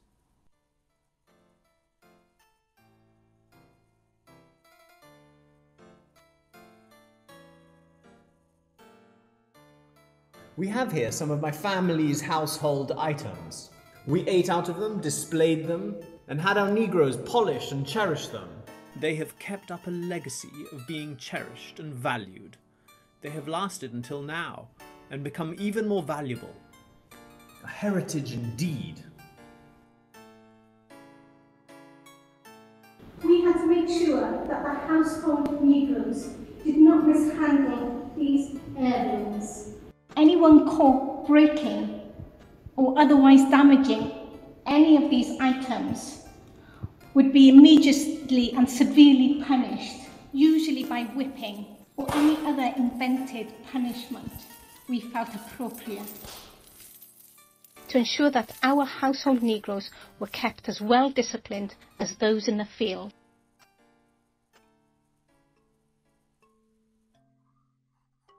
What we eat out of would never be on display here. Our utensils made from coconut, calabash, clay and gourds. So most of them have perished. So no display for cabinet and no story to tell about how we did eat. So we understand that although our ancestors can do all of these things in the kitchen, there is no relationship made in the display cabinets between these items and our ancestors. No talk of the punishment involved in making sure nothing was broken, of carrying heavy silver or pewter and maintaining the shine. No mention of the toll it took to ensure tens of people were fed on a regular basis and with care to avoid simple sicknesses that could easily arise in a tropical situation where there were no modern techniques of preservation. We had to entertain so many guests. There were many visitors, and it was a fine way to pass the time. So of course our wives and mothers had to teach our family Negroes how to cook, especially when they were having to handle our fine imported foodstuffs and to prepare our special recipes. You know, the fruit possets mother would love and were gentle on her stomach. When we had guests, it was like Christmas all over again. We had to get the most able of them to sew new clothes so they would be neat enough to serve us at the table and not be enticing our men with their raggedy clothes or garments soaked with perspiration.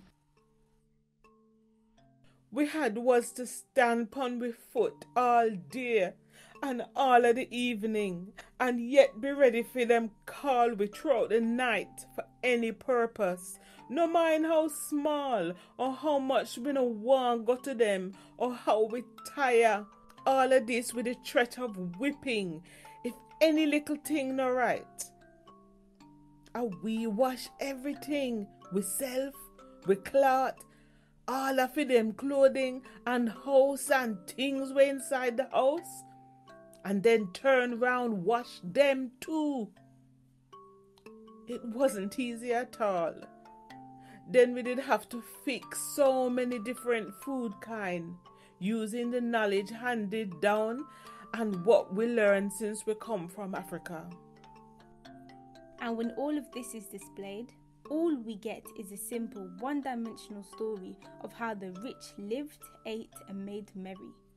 We have no idea of the larger system of pain and suffering which maintained this lifestyle at the time and also enabled these items to be preserved so that we can see them now and learn, albeit in a limited way, about them. Who really paid the cost of these displays? Caster. Sugar was supplied in large cones which had to be broken up and then ground with a pestle and mortar to produce fine caster sugar. Tea canister. The pull-off cap served as a measure instead of a spoon.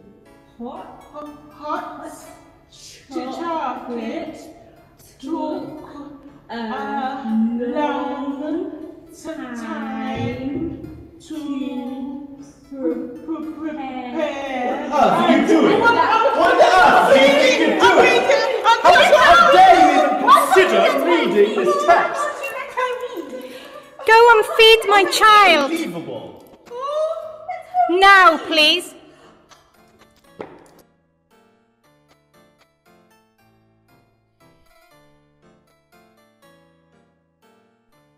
(1725), 6th of March. My mother at Bath for her hands cure. 1726, drought at Old Harbour. 1731, June 17th. Sir Nicholas Laws died after a long and painful illness and was buried at Halfway Tree Church. 1731, drought in Clarendon. 1751, September 14th. James Dawkins died. 1753, September 6th. George Ellis Esquire died in Spa Town. 1754, January 18th.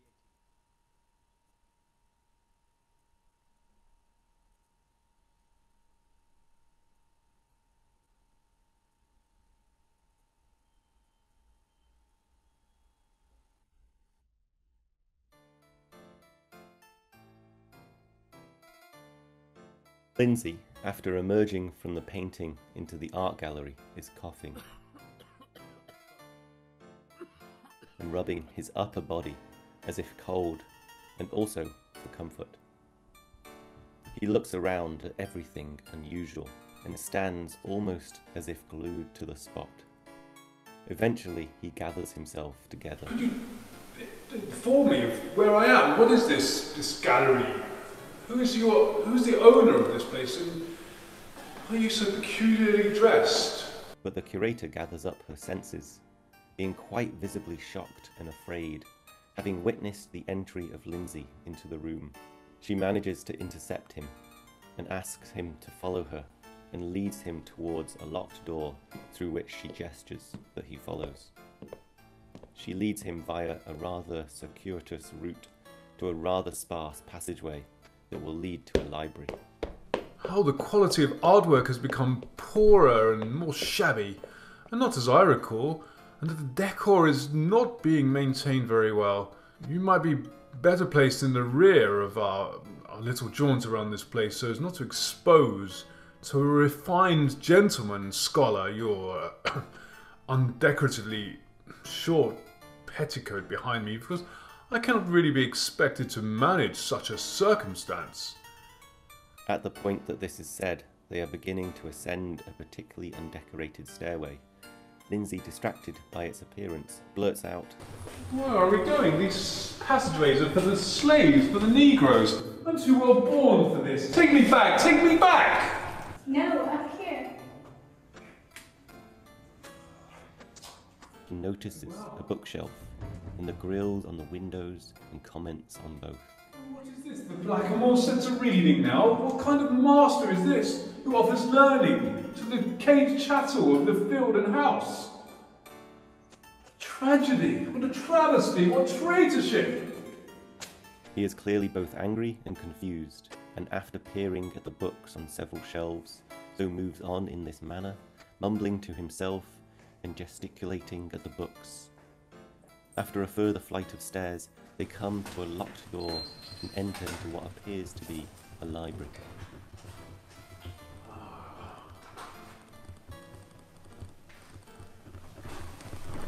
Yes, yes. I shall wait here for your master. Tolerable place. Access to some literature. Yes, perhaps this is the one. No. Oh, no. Sir, would you like to see your work? Well, yes, of course, of course. We're down in the basement. Well, let's go with no delay. And they exit the room and make their way swiftly to where they are kept. Just then, other curators walk past, totally ignoring him, and one says, "I'll be passing your collections office shortly." Okay, see you later. Okay. To which the curator agrees, and this allows her to move on with Lindsay. Once in the space where the Elegance's volumes are kept, Lindsay exclaims, But look at the state of it. Broughton was supposed to have taken the utmost care. He must have carried it aboard some hideous slaver or clipper. This was bound directly for Kew or Physic Garden under the care of Joseph Banks himself. As he is handling the sheets carefully, poring over the images and muttering, one of the curator's colleagues, who they had met earlier, come into the space. They are clearly eager to pass on a message. They've announced that we're going to have a makeover. And this collection's headed for the bin. It's not relevant to a decolonising museum, one that wants to be pro-climate care.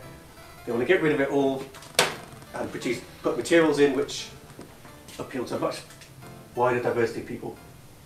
He heads over to the large tome that Lindsay is engaged in and tries to take it up.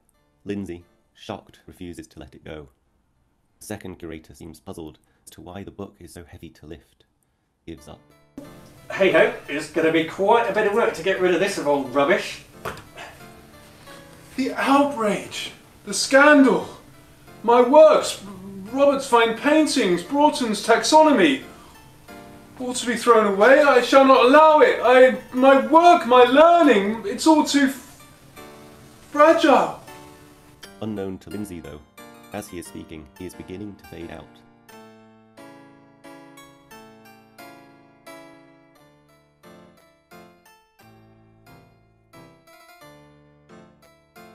You're right. It's only a joke. I don't think they'll get rid of all of it. They wouldn't burn it. And then there is silence, the whole scene in stillness.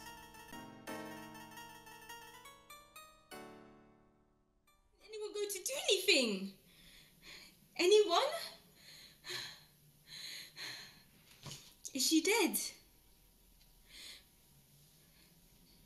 She's dead. She's dead! She's dead! She's dead!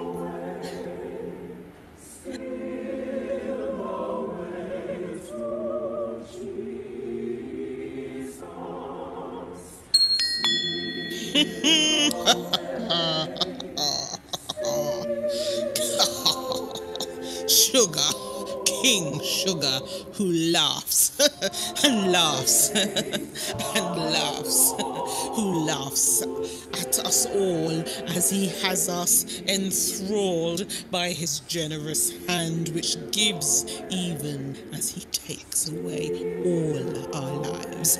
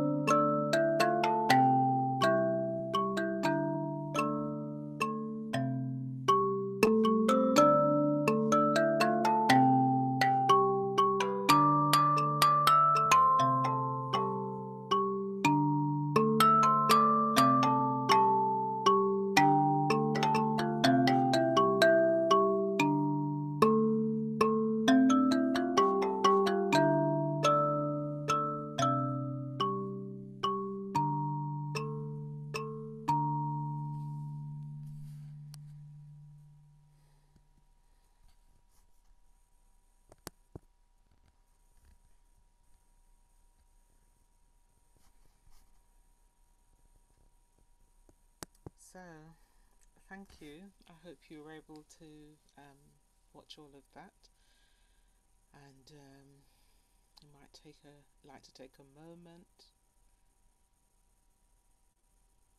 to consider, to reflect, and to have a look at those questions in the chat.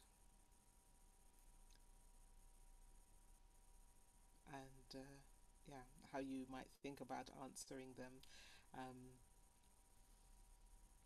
Yeah, I'd love to see people's faces if it's possible for people to share their videos and just generally engage. If we can change the format of view so we can see each other's faces, then yeah, please share your feelings, your perspectives, your responses. Thank you both. That was a really, a really incredible experience and something a bit different for our conference. So the questions, as Mamadi says, are in the chat. I'll just read them out again. So question 1. In what ways does the curation of items within museum collections perpetuate the objectification of inferiorized human and non-human beings? Question 2, how can we encourage different relationships between collectors and the collected from to support current social, cultural and environmental transformation where there are challenges today? And then question 3, how can we present and curate items in our exhibitions and galleries so as to enable them to speak more to the public directly about a wider range of histories than they do currently? Don't know if anyone wants to use the raise hand function, and then we can come to you. But please share your thoughts however you would like.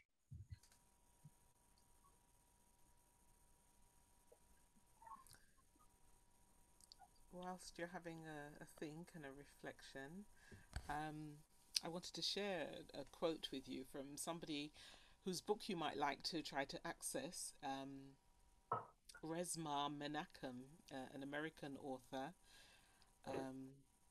psychotherapist and trained in various counselling services. He has this saying which I've been sharing actually recently in a number of spaces, and the saying is, when culture meets strategy, culture trumps strategy every time. And what he's saying is speaking to the way that rational and linear thinking becomes inferior to the ways in which we actually learn and hold in our own bodies our emotional and psychological responses to things, you know, that can trigger us.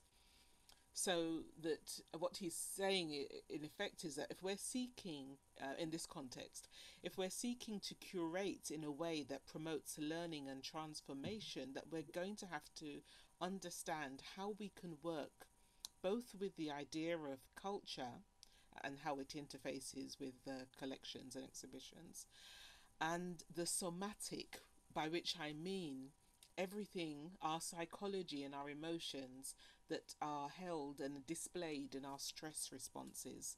You know, those stress responses which say, let's run from this as fast as we can, let's not engage with it, you know, or we fight it, we become resistant to it, and we come up with very intellectual arguments as to why things need to stay the same, or we freeze, we can't respond at all. These are traumatic, stuck responses, and we have to engage with them if we really want things to change, if we want behavior change, if we want the curation of stories that we're doing to actually move everybody who engages with these stories on in some way.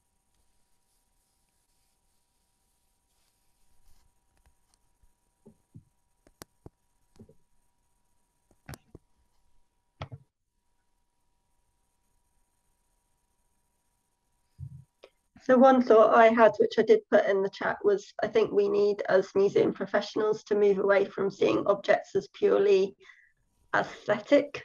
So looking at them as decorative objects, and realizing, as your film really highlights, you know, the human and non-human produce and work that has gone into creating them, and the impact that has.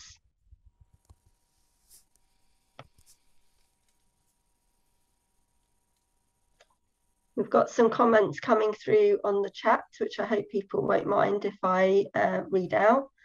So from Kitty Ross, I found that the use of drama was very powerful as a way to bring the issues out, things that are difficult to express just through labels and written interpretation.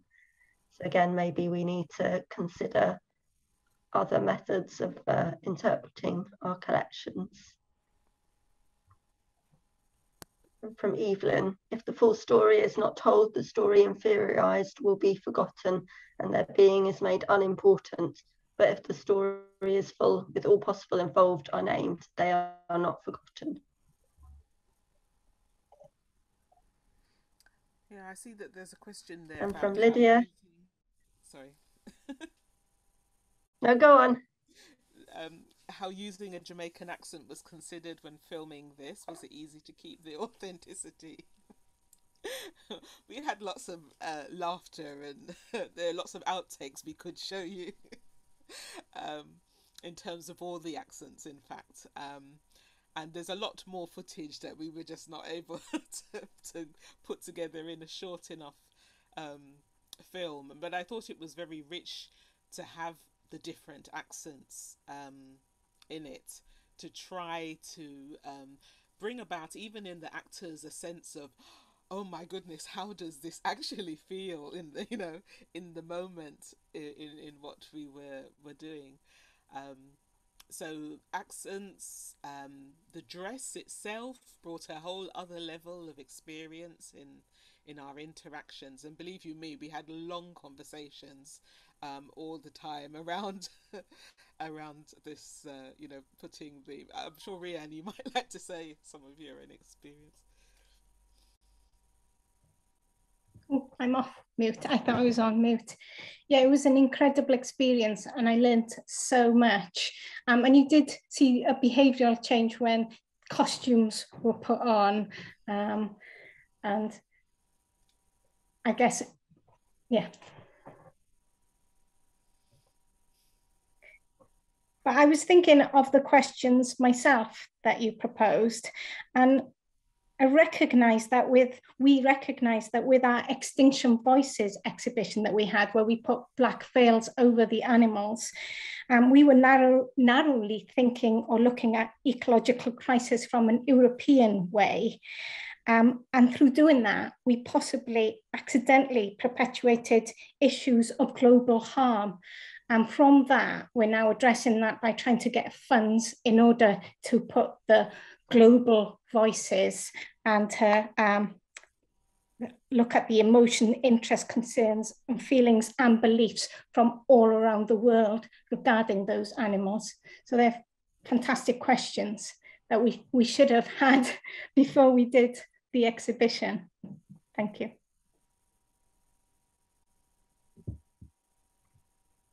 Thanks, Rhian. And I think we can all consider, keep considering those questions as we go through the day and hear some of our other speakers as well. I'd like to extend a huge thank you to Mama Dee and Rhian for all the work they've put into creating that video and in making an experience for us when we couldn't be there in person. So thank you for that. And we're now going to go on our lunch break. We've overrun slightly due to various things. So we're just going to catch up our time in our lunch, if that's all right. So we will restart at the advertised time at 2 p.m. So go and have a good break, consider thinking about those questions, and we look forward to seeing you at 2 o'clock.